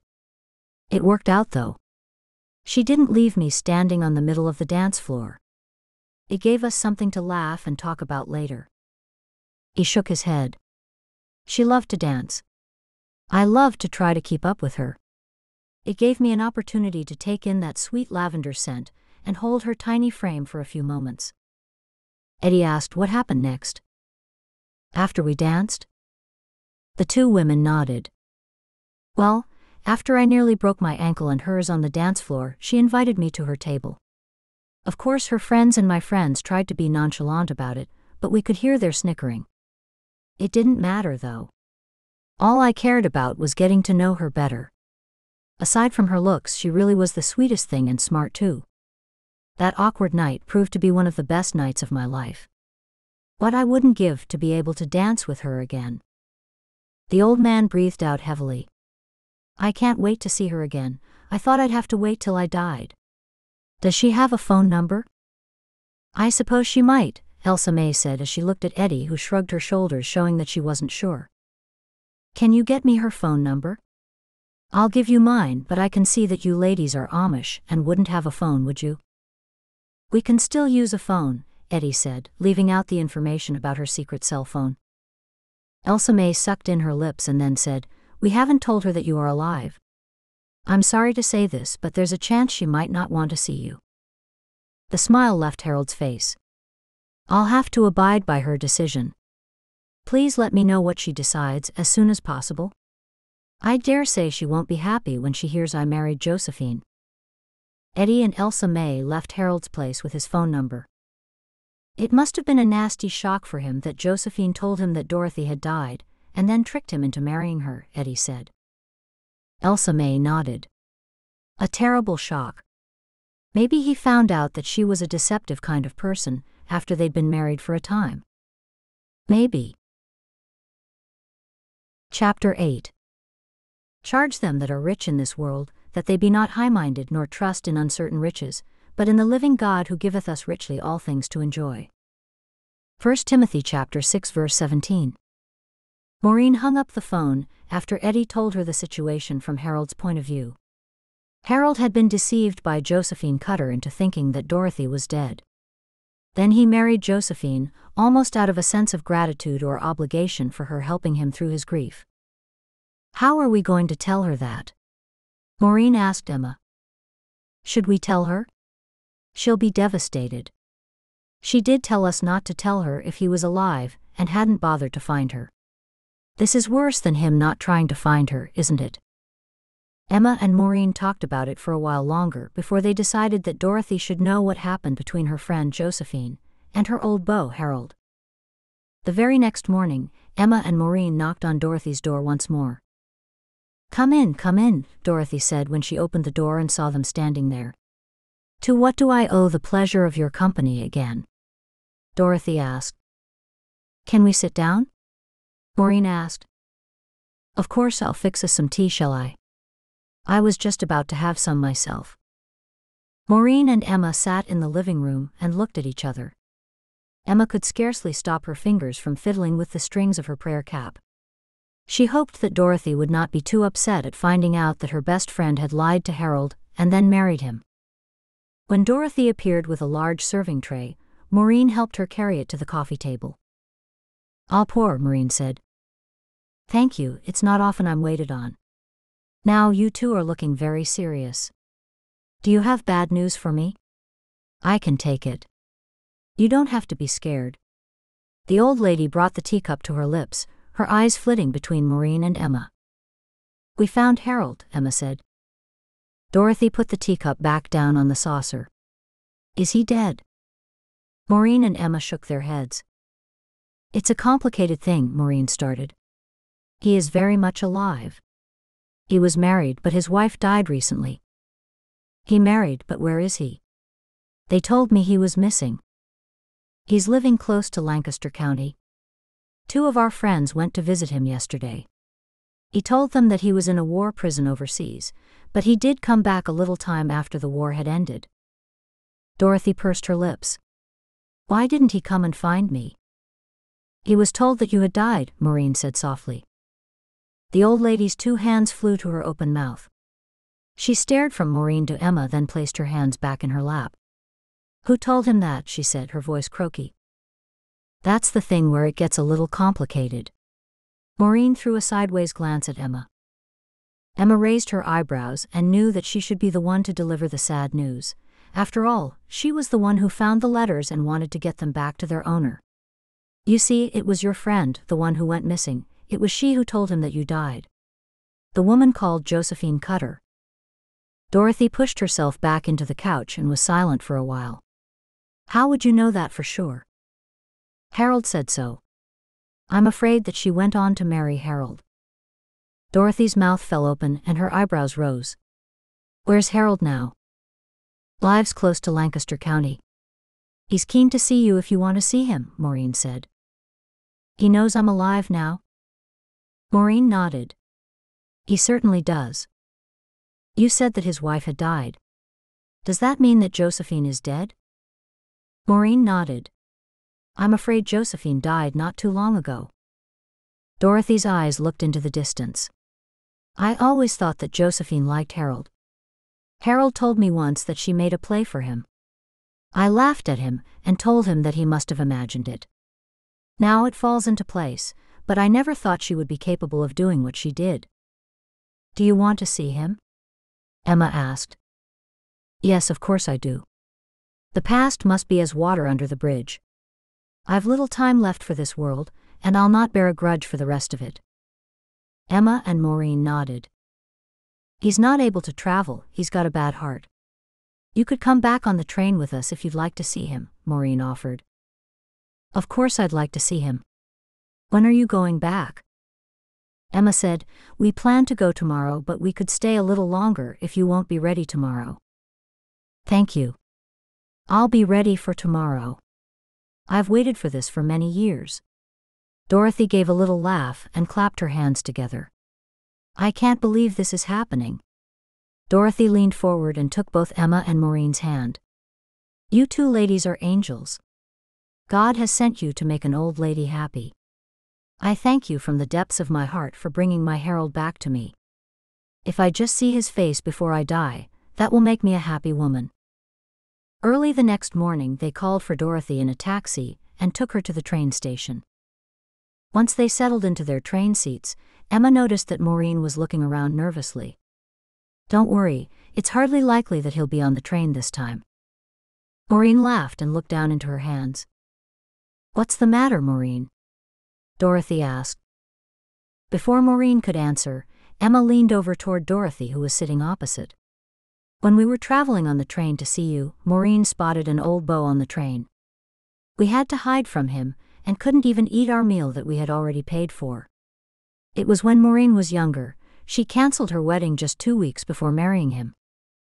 Dorothy looked startled and turned to Maureen, who was sitting next to her. I thought you Amish would have arranged marriages. Maureen drew her body away from her. No, never. Emma giggled. We have our own choice who we marry. Oh, I'm sorry. So, you're not married, Maureen? I was married, but unfortunately he became very ill for quite a few years before he died. I'm sorry to hear that, Maureen. She looked across at Emma. What about you, Emma? I was married too, and he died about a year ago. Emma's engaged to someone now though, Maureen said with a smile. That's lovely, Dorothy said. Did I tell you that I was once married? Emma and Maureen shot each other a look. No, we didn't know, Maureen said. Yes, it was 5 years after the war. I knew Harold wasn't coming home, and I met someone I thought was a nice man, but he turned out to be too fond of the whiskey and the women. We only lasted 6 months together before I filed for a divorce. Dorothy looked out the train window. I never should have married him. I hoped that by marrying someone else it would take the pain of my Harold away. Emma joined Dorothy in looking out the window, and wondered whether she was trying to block the pain of losing Levi by marrying Will. The old lady looked back to Emma. Tell me about your fiancé, what's he like? Emma smiled. He makes me happy. He's carefree and makes me feel that I'm young again. He's always so full of energy. Goodness me, Emma, you are young compared to me anyway. Is your man handsome? Emma nodded. Yes, he is tall and quite handsome. Maureen nodded in agreement. Dorothy turned to Maureen. Have you found yourself another man? There is someone I like, but he's very quiet, maybe a little too quiet. Sometimes I don't know what he's thinking, and it unnerves me.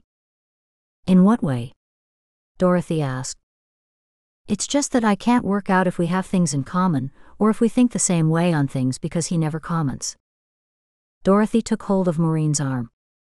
Take the advice of an old lady, don't be in a rush. She looked over to Emma. You too, Emma. You can't date someone else or have a relationship with someone else when you are still in love with someone else, even if they are dead or missing in action, assumed dead. Emma shot a look at Maureen, and they both smiled at each other. Emma was always willing to listen to her elders. When Emma was younger, she thought she knew it all, but as she matured, she was grateful to listen to advice. Even though Dorothy was not Amish, it did not mean that her advice was of no consequence. Were you talking about Bob Pluver just now, Maureen? Maureen nodded. Emma did not think that Bob was a suitable match for Maureen, and she hoped that Maureen would listen to Dorothy's advice about not rushing in. Tell me, Dorothy, Maureen said with a laugh in her voice, did you ever run into that man you married after you divorced? Dorothy laughed and put a hand to her mouth. Heavens, no. I don't know where he's moved. I heard he moved away when I told him to leave the house for the last time. I would cross the other side of the street if I ever saw him walking toward me. So you're divorced now? Emma asked. Dorothy nodded. You can't divorce in your religion, can you? Both Maureen and Emma shook their heads. It always seems that you Amish have an ideal lifestyle. Many of my neighbors were Amish, and they were always so nice and friendly. The children were always so polite. I'd see the children walk by to school as I worked in the garden of a morning. Emma pictured the small front yard of Dorothy's house. It did have a nice garden, or would have been nice once upon a time before Dorothy moved. How do you like living in Florida? Emma asked. I like the weather. It was far too cold in Lancaster County. Now it's warm and sunny all year round. At its coldest, I just need wear a light cardigan and that's all. After a pause, Dorothy said, Did I mention I have a son? The ladies shook their heads.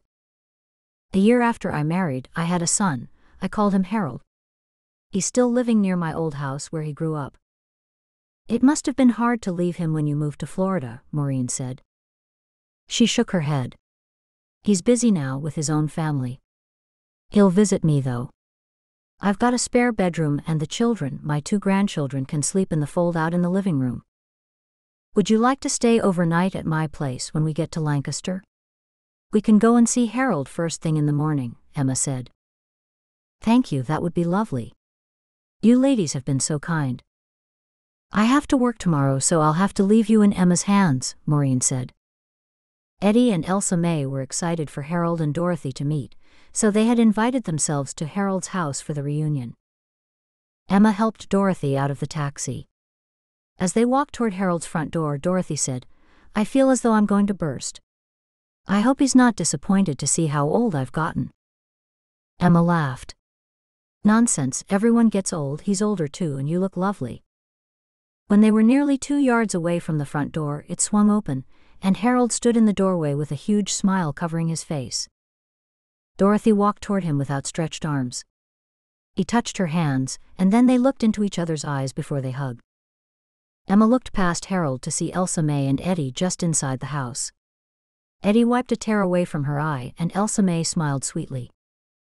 Once Harold and Dorothy finished their embrace, they looked into each other's eyes once more as their arms locked together. I can't believe it, I just can't believe it, Dorothy said. I don't know what to say, Dorothy. Dorothy looked him up and down. You don't need to say anything, it's so good to see you. Come inside, Harold said. Elsa May and Eddie disappeared back into the house, while Emma and Maureen followed. Harold briefly introduced Eddie and Elsa May, and Dorothy introduced Harold to Emma and Maureen. Thank you, ladies, for doing what you've done. I'm so grateful, you've got no idea what this means to me, Harold said with his arm around Dorothy. Elsa May grunted and said, You two catch up with each other and we'll make the tea. Emma helped the 3 ladies in the kitchen. I found out that Dorothy was married briefly and has a son. She called her son Harold, and he lives somewhere around these parts. She divorced his father a long time ago, Maureen told Elsa May and Eddie. She most likely never got over Harold, Eddie said. I've been thinking that maybe he, the son, can drive her back to Florida when she's ready, or take her back on the train. She's a bit frail to travel by herself, Maureen said. I wonder how long she'll stay. Elsa May put 2 teacups onto a tray. How did she take the news that her friend lied then married Harold herself? Eddie poured the boiling water into the teapot. She seemed shocked, but she got over it quickly. Surprisingly fast, Emma said. I've told Dorothy that she can stay at my place as long as she wants. I'm guessing she might stay a few days. Elsa May made her way to the living room with a tray of tea and teacups. Eddie and Emma followed with a plate of cookies and some of Elsa May's jam tartlets. Harold and Dorothy sat on the lounge holding hands. Harold looked up at the ladies when they walked in the room. Dorothy's agreed to marry me. Oh, that's delightful news, Emma said as she placed the plate on the coffee table. We're going to live in my new home at the village. There's room for 2, Dorothy said. Lovely, Elsa May said. We're so happy for you. Emma was going to ask if she was going to see her son while she was here, but she did not know if Dorothy had mentioned her son to Harold yet. You ladies have been so good to both of us. I don't know how we can ever repay you for your kindness, but we will find a way, won't we, Harold? Most definitely. We'll find a way, Harold said. Emma shook her head. We're happy that you two have found each other again. That's all we need. We should leave you two alone to catch up, Elsa May said. Shall I call for you this afternoon, Dorothy? Around 5? Emma asked. No, dear. I'll get a taxi to your house. You can't be running around after me, you've done enough. The widows said goodbye to Dorothy and Harold, and they all left the house at the same time. Chapter 9. Offer the sacrifices of righteousness. And put your trust in the Lord. Psalm chapter 4 verse 5. Later that day, Emma met Sylvie at the bakery cafe where she worked. Sylvie had just finished her shift and was able to sit and talk. You should have seen them, Sylvie. It was as though they'd never been apart. They just took right back up where they'd left off, and now they're going to get married. It's so nice to be in love. It's funny how you can be instantly drawn to another person. Did you feel an instant attraction to Bailey? Sylvie nodded. I did. Harold is going back to live in her retirement home with her, Emma said. That was so horrible what her friend did to her. Elsa May told me what happened. Sylvie wrapped her hands around her café mug. Emma nodded and took a sip of her hot drink. It was awful, all right. I wonder how things would have turned out if her friend had still been alive when she found Harold, still married to Harold. That's a point. That would have been awkward for everyone involved with the lies that Josephine had told. It's odd how those letters sent you on a big adventure. Especially since the purchase of your house didn't go ahead in the end. It was as if God arranged for you to see the letters and get the two of them back together. I didn't think of it like that. I wonder. Emma wondered if more than that, God was teaching her about love. There was Maureen's ex-fiancé as well, which caused Emma to look at her relationship with Will in a new light. There were also Dorothy's warnings not to rush into marriage with another man when you're in love with another, as Dorothy herself had done. What are you thinking about, Emma? Sorry. Just thinking on the journey and how life takes different and unexpected turns. Emma ripped open a sachet of sugar and poured it into her café. As she stirred her hot drink, she looked around the café. Must be nice to get out and meet people like you do. You mean when I'm working here? Sylvie asked. Yeah. I've been thinking I should get a part-time job or do something. Emma had thought of opening a small business, but that was before she gave her nest egg to Will for the house renovations. It is good to get out and meet people. I've made a lot of friends from working here. Did you know many of the people come in every day? Emma nodded. I'm going to think about a job. I've plenty of time on my hands. I could sew quilts like some of the ladies do, but I prefer to do something where I'm amongst people. Sylvie spread butter onto her hot banana bread. You know that Sabrina's got a job now, don't you? I believe you mentioned it. Where's she working again? When Sylvie finished her mouthful of banana bread, she said, she's had 2 jobs, she didn't like either of them, but now she's working at the auction place. She says she likes it. That's good, that'll keep her out of trouble. I'm hoping it will. Sylvie laughed. An hour later, Emma opened the front door of her house. She had no idea what time Dorothy would arrive back, and assumed she might be back around dinner time that night. She looked into the cold box to see what she could make for dinner. She turned when she heard Growler behind her. Hello, Kitty. What have you done today? When she looked closer at Growler, she saw his paw was bleeding. She looked behind him to see blood had trailed all over the kitchen floor. She bent down. Let me see your paw. Growler would not let her anywhere near his paw. You home, Emma? I'm in the kitchen, Emma said, recognizing Will's voice. Will, it's Growler, he's hurt his paw. Will raced to the kitchen and bent down to take a look. Growler was no more interested in letting Will pick up his paw than he was to let Emma pick it up. Will sat on the floor and held Growler against his body, and parted the long fur on his leg to see where the bleeding was coming from. It's not too deep a cut.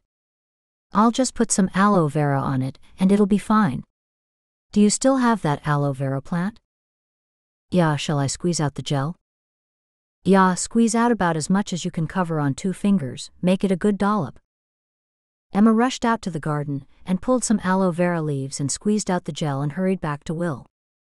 Will took the gel with his 2 fingers, while still holding on to Growler. Good boy, Growler. Will talked to Growler in soothing tones while he pasted the gel on his cut. Growler growled a long, slow growl, then leapt away from Will. Looks like he's been in a cat fight. Emma watched Growler walk into the living room. Are you sure he's okay, or should I take him to the vet? Yeah, he'll be all right. I'll have to keep him inside for a while. At least until he heals. Will nodded. I'll wash my hands outside. Emma was pleased that Will came just when he had. She was no good in a crisis. She wondered how she would be with Kinner when they got hurt, if she panicked when her cat was bleeding. Will came back in the back door, wiping his hands on an old towel.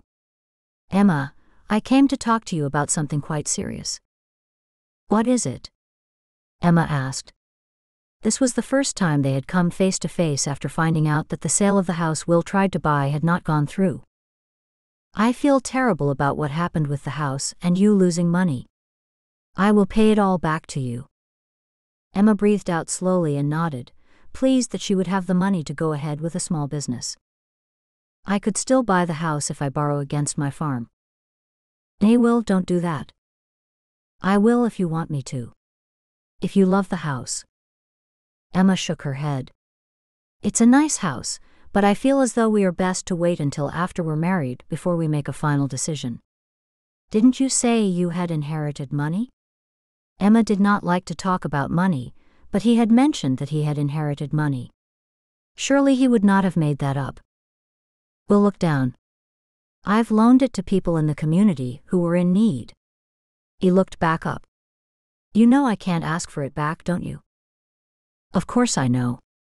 Nay, you can't ask for it. Will you live at my house though, Emma? Or shall I live here? Or do we live separately once we're married until we have another house? Emma was tired, and all his questions required thinking, and she was far too weary. I really don't know. Can we talk about this later? I'm tired from the big trip I've just had, and I've got to plan dinner for Dorothy. She's coming back here tonight. Emma said goodbye to Will and watched at the door as he walked back to his place. Remembering Growler's blood all over the kitchen floor, she headed back to the kitchen. She grabbed a dish rag, wet it with water, and wiped the floor. She had barely finished when she heard a knock at the door. She hoped it wasn't Dorothy so soon, because she hadn't even had a chance to think about dinner. When she opened the door, she was shocked to see Detective Crowley. He jumped back and stared at her. Mrs. Kurtzler, who's dead now? Emma frowned until she realized she had a rag in her hand filled with blood. She laughed and put the rag behind her back. Oh, Growler injured himself somehow. She stepped aside. Come in and have a seat. I'll just get rid of this and wash my hands. Moments later, Emma sat down in the small couch opposite the detective. How can I help you? I believe you have one Dorothy Welby staying here. Emma narrowed her eyes and nodded. Yes, she was the one the letters belonged to, the one Maureen and I went to visit in Florida. Anything wrong? The detective shook his head. Why is it, Emma, that you always land into the middle of things? Emma stared at him, wondering what he was talking about. Mrs. Fielding, who used to go by the name of Josephine Cutter, died in a local hospital. She was there for a simple operation to have her tonsils removed, and she died. There's a risk with all operations, isn't there? Emma raised her eyebrows at the detective's silence. Do you think she was murdered or something? The detective ignored her question and continued. An autopsy was performed, and it was revealed that she was given a lethal dose of insulin. Emma's hand flew to her mouth. The detective continued, Were you aware that Dorothy Welby was once a nurse? I don't think so. I can't remember whether she mentioned that or not. Surely you can't think that Dorothy had anything to do with it. The detective leaned back in his chair. Mr. Fielding was not happy and claimed hospital negligence. I looked into things and asked around. The woman who was sharing the same hospital room as Mrs. Fielding says she saw an elderly lady around Josephine's bed shortly before she died. Nothing made sense, and there were no suspects until now. Emma tilted her head to the side. I'm not following you, detective. What are you saying? I brought up records of Dorothy Welby and found that she matches the description of the lady who was seen over Josephine's bed. Detective, surely all old ladies look the same. There would be thousands upon thousands of women with that same description. An old lady with gray hair of medium build 5 feet 2 inches. How many women would fit that description? She has motive from what you ladies told me of Josephine Fielding's deception. At the time of Mrs. Fielding's death, Dorothy Welby did live close by. Emma said, You mentioned Mrs. Welby's record. Does she have a criminal history? The detective shook his head. No, I was speaking of her driver's license record. Detective, Dorothy Welby is a sweet old lady and not capable of doing anything like that. When we told her that Harold was alive, she had no idea. She was truly shocked. The detective rose to his feet. Of course, that's what impression she would need to have given you. She could not have turned up out of the blue and gone straight to Harold after she'd killed his wife. He shook his head slowly. No. If she did kill Josephine Fielding, she would have gone underground and set about planning a legitimate way that she could be reunited with Harold. Such as, innocently leave a box of letters in her house for some do-gooder to read, and set about to reunite them. Emma thought that maybe the detective had been at the job for far too long, if he thought that everyone was a murderer. Detective, did you just call me a do-gooder? I meant no offense. The old lady needed a cover, a genuine way that she could be reunited with the old man after the wife happened to die. The way I see it, Dorothy knew she'd been seen, and figured there would be an autopsy. She had to lay low, and have everyone think that Josephine had been mistakenly given insulin by one of the hospital staff. Is it a coincidence that a few days after Josephine died, that Dorothy moved to Florida? Emma bit her lip, and wondered whether there might have been someone else who would have wanted Josephine dead. Detective, are you joking with me? Or is this all true? Emma, I'm not a joking kind of person. I wouldn't joke about something so serious. I went back to question the witness today, but unfortunately she had died. Detective Crowley walked toward the door. Just thought you might like to know who you're entertaining in your house. Emma stood in the doorway and watched the detective walk to his car. Wait. She ran over to him. Are you going to open up the investigation? I mean, are you going to investigate things? The witness is dead. Nothing would stick, and it's not likely she'd confess. Not much point going further, is there? Emma studied the detective's hard face. Maybe he'd been in the job far too long, and had grown to be too suspicious of people. Detective, you really should stop seeing a murderer behind every tree. Detective Crowley looked at Emma for a moment, before he got in his car and drove away. Emma's head started to spin. She had the worry of the sale of the house not going through and her nest egg gone. The last thing she wanted on her mind was the idea that she might be entertaining a murderer. Chapter 10. Offer the sacrifices of righteousness. And put your trust in the Lord. Psalm chapter 7 verse 1. Emma shelved the ridiculous thing the detective had told her of Dorothy Welby. There was no way that Dorothy would have done what Crowley suggested. Besides, Dorothy did not even know that Harold was still alive. The main worry on Emma's mind was whether she and Will were suited to one another. Sylvie might be able to help her sort through her feelings. Emma left a note on her front door for Dorothy telling her to let herself in, and that she would be back soon. Emma drove to Sylvie's house, which was nearby, and was pleased to find her at home. Once she told Sylvie that she had something to speak to her about, Sylvie and she sat on the couch. Sylvie, I don't know what I'm going to do. Did you hear that our new house has fallen through? Yeah, but I don't know the details. What happened? Emma took a deep breath. I've been trying not to think about it, that's why I didn't mention it to you when we had cafe. I knew you had something on your mind, I could just tell. Emma nodded and continued with her story. Will bought the house without telling me, that was the first thing. Yeah, I know that, Sylvie said. When Maureen and I were away meeting the old lady, she said that the sale of her house did not proceed, and that's the first I learned of it. When I went back to the hotel, I phoned Will, and he said that he was expecting some money to come through from one of his inventions. What do you think about that? Sylvie opened her mouth to speak, but Emma continued, he invented this plow thing and sent plans off to a company, and then he expected them to send him a check for hundreds of thousands of dollars. Sometimes I wonder whether he's lost his mind. He signed for the house with no money to back it up. Sylvie covered her mouth with her hands and said nothing. It's worse than that. Since I thought that he had paid for the house, only because that's what he told me, I said I'd pay for the renovations. I gave him $20,000 for the renovations and he spent a lot of it, so now I've lost money. Emma took a deep breath and stared at Sylvie. I saved hard for that money and now most of it's gone. Wow, Emma, I don't know what to say. Sounds like you've been through quite a bit. Emma wiped a tear away from her cheek. I don't know if I can see myself married to him now. Levi would never have done anything so flighty. I can't be with someone who does silly things and takes risks like that. I'm only a simple woman, and just want a simple life. I don't need any grand things. I'm happy how I am. Have you told Will this? Nay, I don't know what to say to him. He knows I'm not happy about the whole thing, and we haven't really spoken of it. I don't want to upset him because I know he means well. You need to speak to him, Emma. You don't have to marry him, you can change your mind, it's not too late. Emma stared at Sylvie. Those were the very words that Maureen's mother had used when she was trying to stop Maureen from marrying the man they were hiding from on the train. Was it a sign from God? I know I should speak to him. I just don't know where I would start or what I would say. Sylvie sucked in her cheeks. I don't like talking behind his back like this, but I just need advice.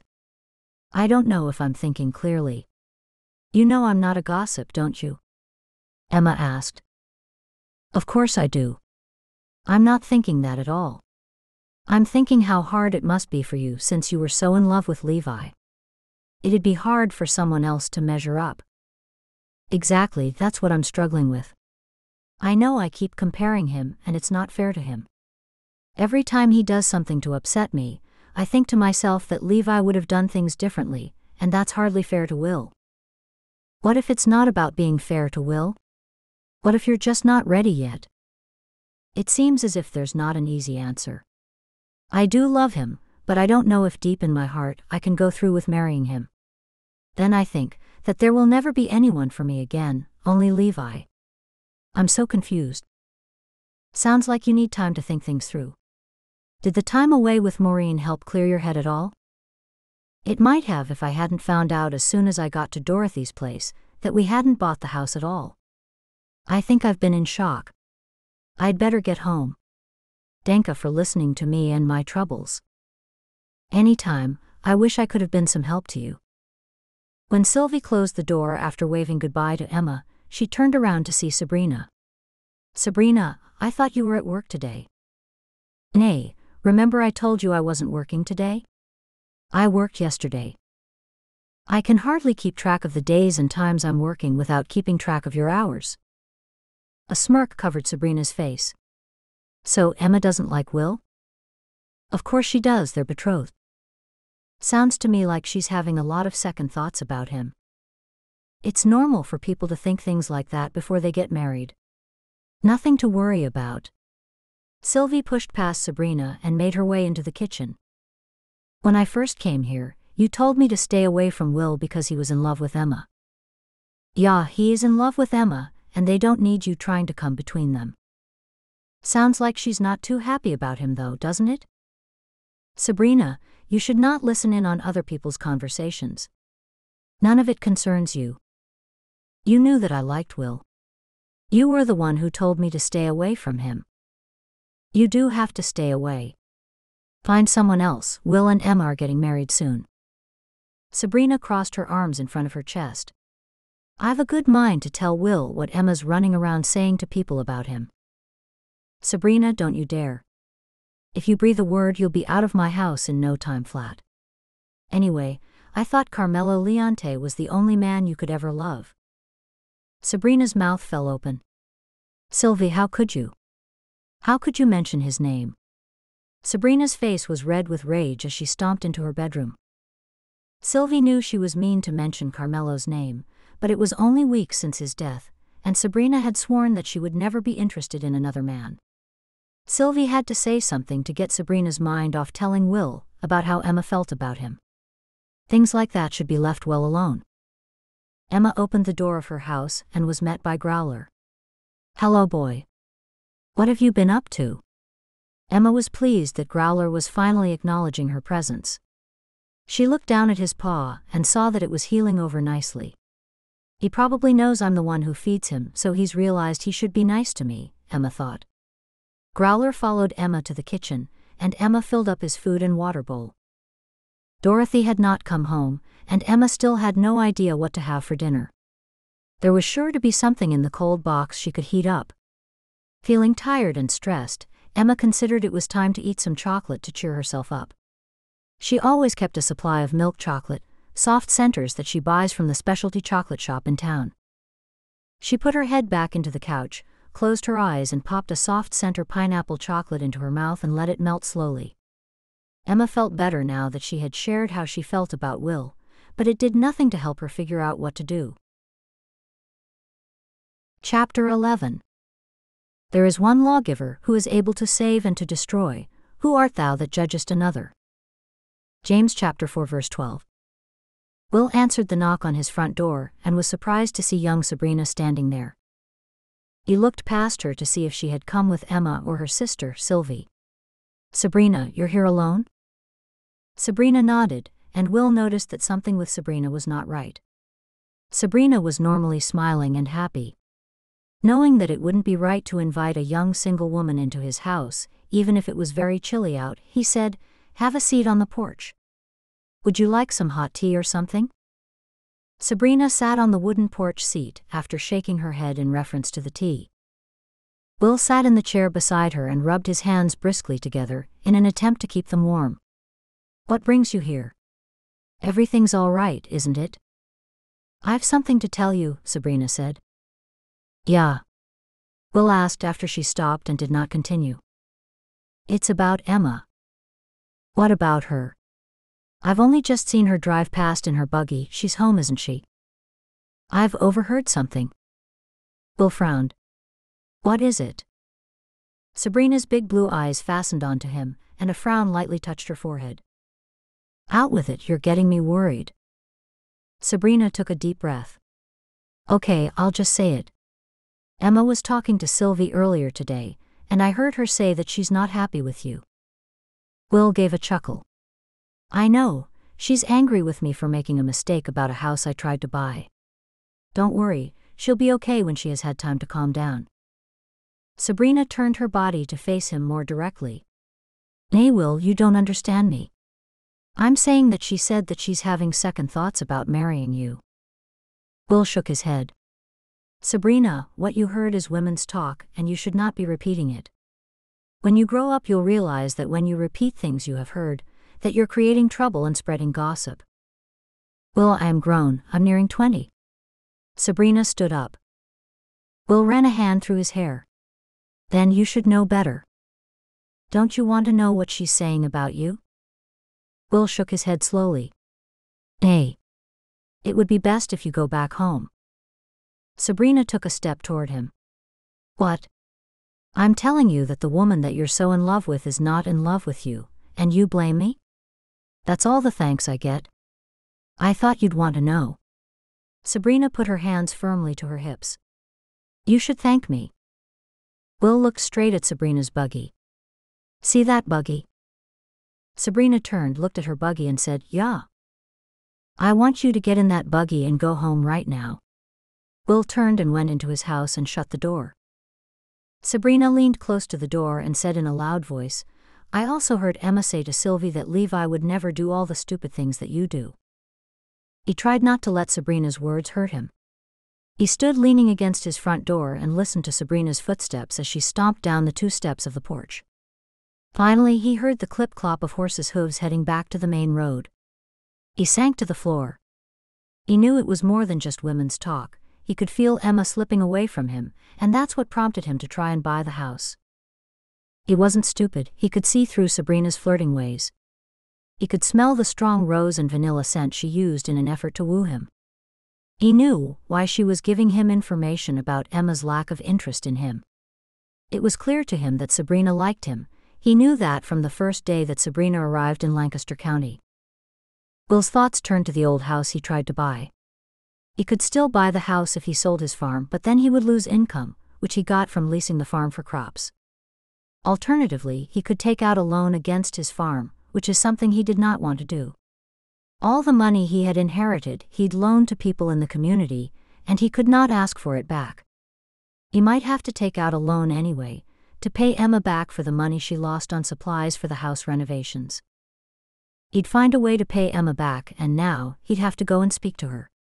If she was having second thoughts about marrying him, it's best that he find out sooner rather than later. He walked to her house and knocked on the door. "Well, you don't usually knock."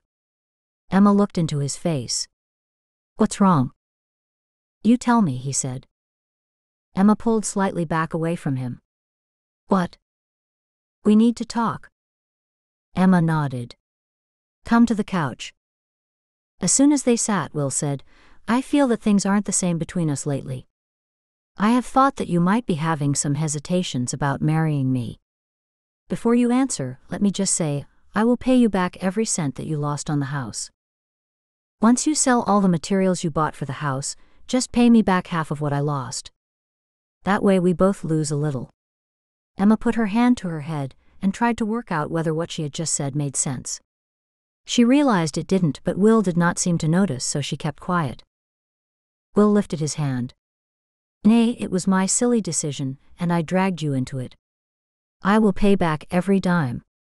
Now back to us. Tell me in all honesty how you are feeling about us." Emma took a deep breath. "I'm feeling confused about whether we should get married." "When did all this start?" Will knew deep in his heart that it had started a while ago. "I'm not sure. I feel in my heart I love you, but I wonder whether we are a good match in a lot of ways." Will nodded. "I understand. I don't like it, and I don't agree, but I understand. We can't get married if you feel like this." Tears started to brim in Emma's eyes. Will put his arm around her. "I'll still look after you. We'll still be friends." Emma nodded. "I know. It'll be hard to let go." They were silent for a moment. "Will, why did you come over here all of a sudden to speak about this?" Will pushed some strands of her dark blonde hair back beneath her prayer cap. He knew it would cause a lot of trouble between friends if he spoke of Sabrina's visit. "I just thought it was the right time. I'll always love you, Will. And I will always love you." Will did not want Emma to see him cry. He looked at the low table in front of them and saw Emma's chocolates. "I'll be going now so you can eat your chocolate in peace. I'll walk you out." Chapter 12. He that covereth a transgression seeketh love, but he that repeateth a matter separateth very friends. Proverbs chapter 17 verse 9. After Emma closed the door on Will, she felt sad, but at the same time she felt a weight had lifted off her. She knew that she had to make a decision, one way or the other. It wasn't so bad living alone, especially since she had a lot of friends, and thanks to Growler, her fat tabby, she was never truly alone. Emma lifted her face upward. "Danka, God for helping me through." She hoped that Will might tell the bishop of the cancellation. She knew people would talk and speculate on why they stopped their wedding, but Emma did not care. No sooner had Will left her house than Dorothy came to the door. "Dorothy, I've cooked dinner for us, but after dinner, do you mind if I pop out for a couple of hours tonight? I've got a meeting to go to, and I know you like to go to sleep early." Emma had the widows' meeting to go to that night, and she needed their support after everything she'd been through. "I won't be staying. I've come to tell you that my son Harold is going to drive Harold and me all the way back to my home. My son Harold has offered me to stay at his place until Harold is ready to go to Florida. My son's picking me up in half an hour." Emma rushed to hug Dorothy. "I'm so happy for you that you're with Harold finally. Do you need help to pack your things? I'd like it if you come up and talk to me while I pack." "Of course." Emma followed Dorothy up the stairs. "It might be confusing for you now with two Harolds." Dorothy laughed a little. "Yes, it's already caused a bit of confusion. I was wondering if you and your friends might come to our wedding?" "I'd love to, and I'm sure that they would too." "Thank you." Dorothy sat on the bed and folded the few clothes that she had brought with her. "I don't know how I can ever repay you and Maureen for what you've done." Emma sat down on the other side of the double bed and smiled. "It was our pleasure. It was lovely to meet you and Harold, and I'm glad you ended up back together." Remembering the detective's words, Emma said, "I bet you were very angry with Josephine for lying to Harold about you being dead." The old lady looked at Emma. "No, I'm not angry at all. Everyone gets what's coming to them eventually. I got my Harold back as I was meant to, and Josephine, well, she got hers." Emma bit hard on her lip and then asked, "What do you mean?" Dorothy gave a bit of a chuckle. Well, she's not here anymore, is she? And what's more, her thick jet black hair that she was so proud of turned white and sparse she was nearly bald. Emma's blood ran cold. When did she see her last? Could she have been in that hospital room on the day she died? Could she have been the one to inject her with the fatal dose of insulin just as Detective Crowley suspected? Nay, she could have simply seen a photo. Not long after Emma carried Dorothy's 2 small bags downstairs, her son Harold called for her in his car. Emma hugged Dorothy goodbye and waved as she drove away. Emma sat on the couch and stroked Growler while she thought about what the detective had said. Could Dorothy have discovered Harold's whereabouts and waited for an opportunity for revenge? It did seem odd that she stopped checking for records of him. Did Dorothy deliberately leave the letters in the house so someone would reunite them? If she did cause Josephine's death, she would not have gone to Harold straight away. She would have been careful of her next move, particularly if she knew that there was a witness. If she did do it, Emma thought, what good would a life in jail do her? It's not as if she'd kill again. God is the one who gives the final judgment on the day of reckoning. Well, Growler will probably never know, and sometimes that's the best way, not to know. Growler looked at her, and for the very first time since she had him, he purred. Later that night, Emma arrived at Elsa May and Eddie's house for the widows' meeting. After she tied her horse up, she waited for Sylvie, who had just pulled up in her buggy. Emma, I'm glad I can talk to you before you go in. What is it, Sylvie? Sabrina overheard you and me speaking. I told her not to mention any of our conversation to anyone. I'm hoping she'll never mention anything to Will. Emma held her stomach and wondered whether she might have already repeated it. Did she hear all of what we said? Sylvie nodded. I made her promise she would not say a word to anyone. Emma relaxed. That's good. I thought she was at work today. Sylvie rolled her eyes. My fault, I had the day wrong. Will and I are not going to get married now. Emma felt sick to the stomach at her own words. Sylvie caught Emma by the arm. What? Emma shook her head. I'll tell everyone tonight. Come on, they'll be waiting for us. Emma and Sylvie walked through Elsa May and Eddie's front door. Emma knew she would be able to think of little else the whole night, so once everyone was seated, she blurted out her news. Will and I are not going ahead with the wedding. When the words came from her mouth, she wondered if maybe she had made a huge mistake. She longed to be held in Will's arms. Then she had to wonder, did she want only what she did not have? Emma looked at everyone in turn, and no one looked shocked. Well, isn't anyone going to say anything? Elsa May spoke. I think we saw it coming. Emma frowned. You did? I didn't see it coming. I think you did, Eddie said. Maureen patted Emma on the shoulder. It's best that you made that decision now. You're a long time married, you know. Emma smiled and remembered how Maureen and she hid on the train away from Maureen's ex-fiancé. I won't have to hide from him, though, Emma said with a laugh in her voice. Nay, you won't. Maureen chuckled, and then told the other widows in on her ex-fiancé and how they hid from him on the train. Just as Maureen had finished her story, there was a knock on the door. Eddie got up to answer the door, and Elsa May leaned forward and whispered to the others, That'll be Crowley. Crowley walked in and nodded to the ladies, then sat on the only chair left in the room. Elsa May said, Emma is not getting married now. They've called the wedding off. Emma felt heat rise to her cheeks under the detective's gaze. She felt she should say something, but what could she say?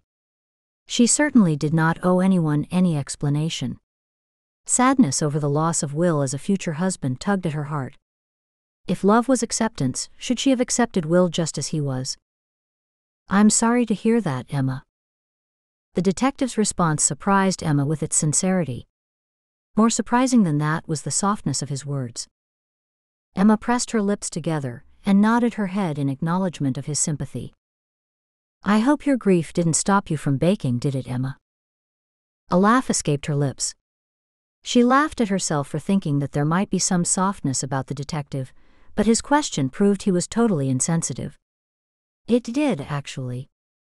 I brought nothing with me today. No chocolate chip cookies and no chocolate squares. I've got chocolate cake, detective. Eddie jumped to her feet and headed to the kitchen. I'll give you a hand, Eddie. Maureen rushed to help Eddie in the kitchen. The detective smiled and looked at Emma. Emma looked away from him and said, My visitor has left. She's staying at her son's place until Harold is ready, and then they are both going to live in Florida, and they are going to marry. That's lovely, Sylvie said. They were a lovely couple, Emma said. They were indeed, the detective said. Emma wondered whether the detective was being sarcastic, going by their earlier conversation regarding Dorothy. Elsa May placed a tray of cookies and cake in front of the detective. So, how exactly did Josephine, Harold's wife, die, if I might ask? Emma held her breath, and her eyes fastened onto the detective.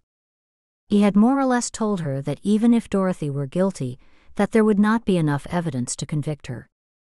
Emma nibbled on a fingernail. The detective's theory was too far-fetched to be true.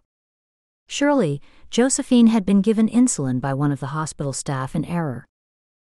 The detective reached for a cookie. Stopped breathing, he said as he bit into the cookie. Elsa May gave a disapproving grunt at Detective Crowley's answer, but kept quiet and picked up her knitting. Emma desperately hoped that no more would be said on the matter. Do you think it's odd that Dorothy never kept checking whether Harold had surfaced somewhere after the war? If she was so in love with him, it seems she gave up quite quickly, Elsa May said. Elsa May, you are seeing a murderer behind every tree. You really should stop being so suspicious of everyone, the detective said. Elsa May pursed her lips and her eyes fell to her knitting. Emma looked up at Detective Crowley and his hard features softened into a smile, and he gave her a wink. As Will walked back to his house from hearing the news that Emma did not want to marry him, he knew that he could not leave things there. He knew that Emma was the only one for him. Dear God, if it is your will, I ask you in desperation to bring my Emma back to me. If there is a way, I ask that you point me to it. Denka, amen. Will was only at home for 5 minutes before his friend Smithy knocked on the door. Come in. It's not like you to visit. David and I heard that the house fell through, and we know that with all the money you've loaned people, it would have been more than enough for a deposit. Will scratched his eyebrow. I can't ask for it back. I've got 4 men organized to meet you at the bank at 10 in the morning tomorrow. Altogether, there'll be $42,020. That's your deposit right there. Can they afford it, Smithy? Do they still need it? It's all been taken care of. Don't forget 10 tomorrow. Smithy hit Will on the back of his shoulder, and got in his buggy and drove away. Denka got, I didn't expect such a fast answer. I can get the house back, and now I have to find a way to win Emma's heart. Will closed his door and went inside. He had to come up with a plan. Emma had always told him that he was too quick to jump into things. He would secure the house with a sizable deposit, and then he would tell Emma that they would have a fabulous life together. The old Will would have raced to Emma to tell her that they could still buy the house if she would have him back, but the new Will, the Will who thought things through, would have everything in place before he spoke of it. The next day, while Emma was fixing her midday meal, she was deep in thought about Will. She jumped when she heard a loud knock on her front door. When she opened the door, she was glad to see Will. Will, you don't normally knock, you usually walk straight in. Will ignored her comment. Emma, will you come somewhere with me? Where? I have a surprise for you. Emma frowned, and she knew by the look on Will's face that he was up to something. I don't know if my heart can take any more surprises. I think it will be able to take this one, I'm hoping anyway. Emma agreed and went with him in his buggy.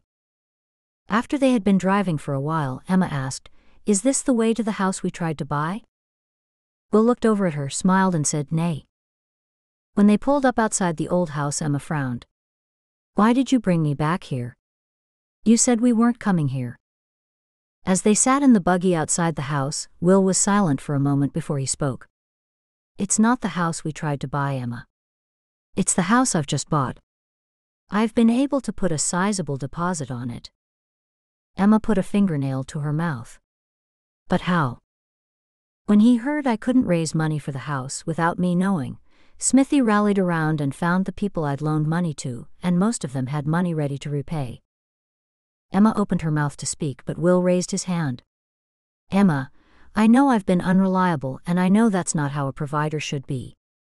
I should never have taken a risk like I did with the house that first time. I give you my solemn word that I will be more practical, and I will even make plans. I'm asking you again to leave the past behind us. Emma, will you marry me? In that moment, Emma realized that she was at fault just as much as he. She was living in the past and expecting Will to be someone he was not. Will showed he could change and be more responsible, and if he could do that, then she could be less rigid and live in the present. Emma nodded. Yeah, I will marry you.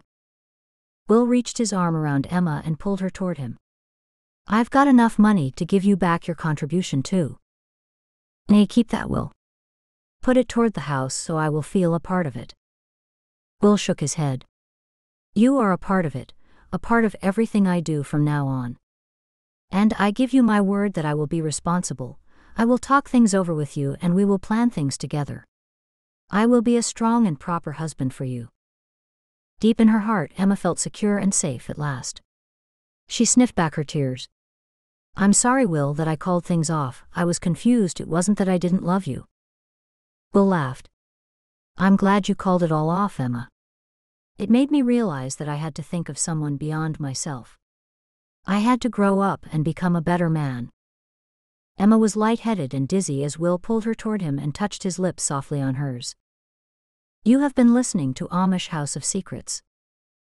The next book in the Amish Secret Widows Society series is Book 6, Amish Undercover.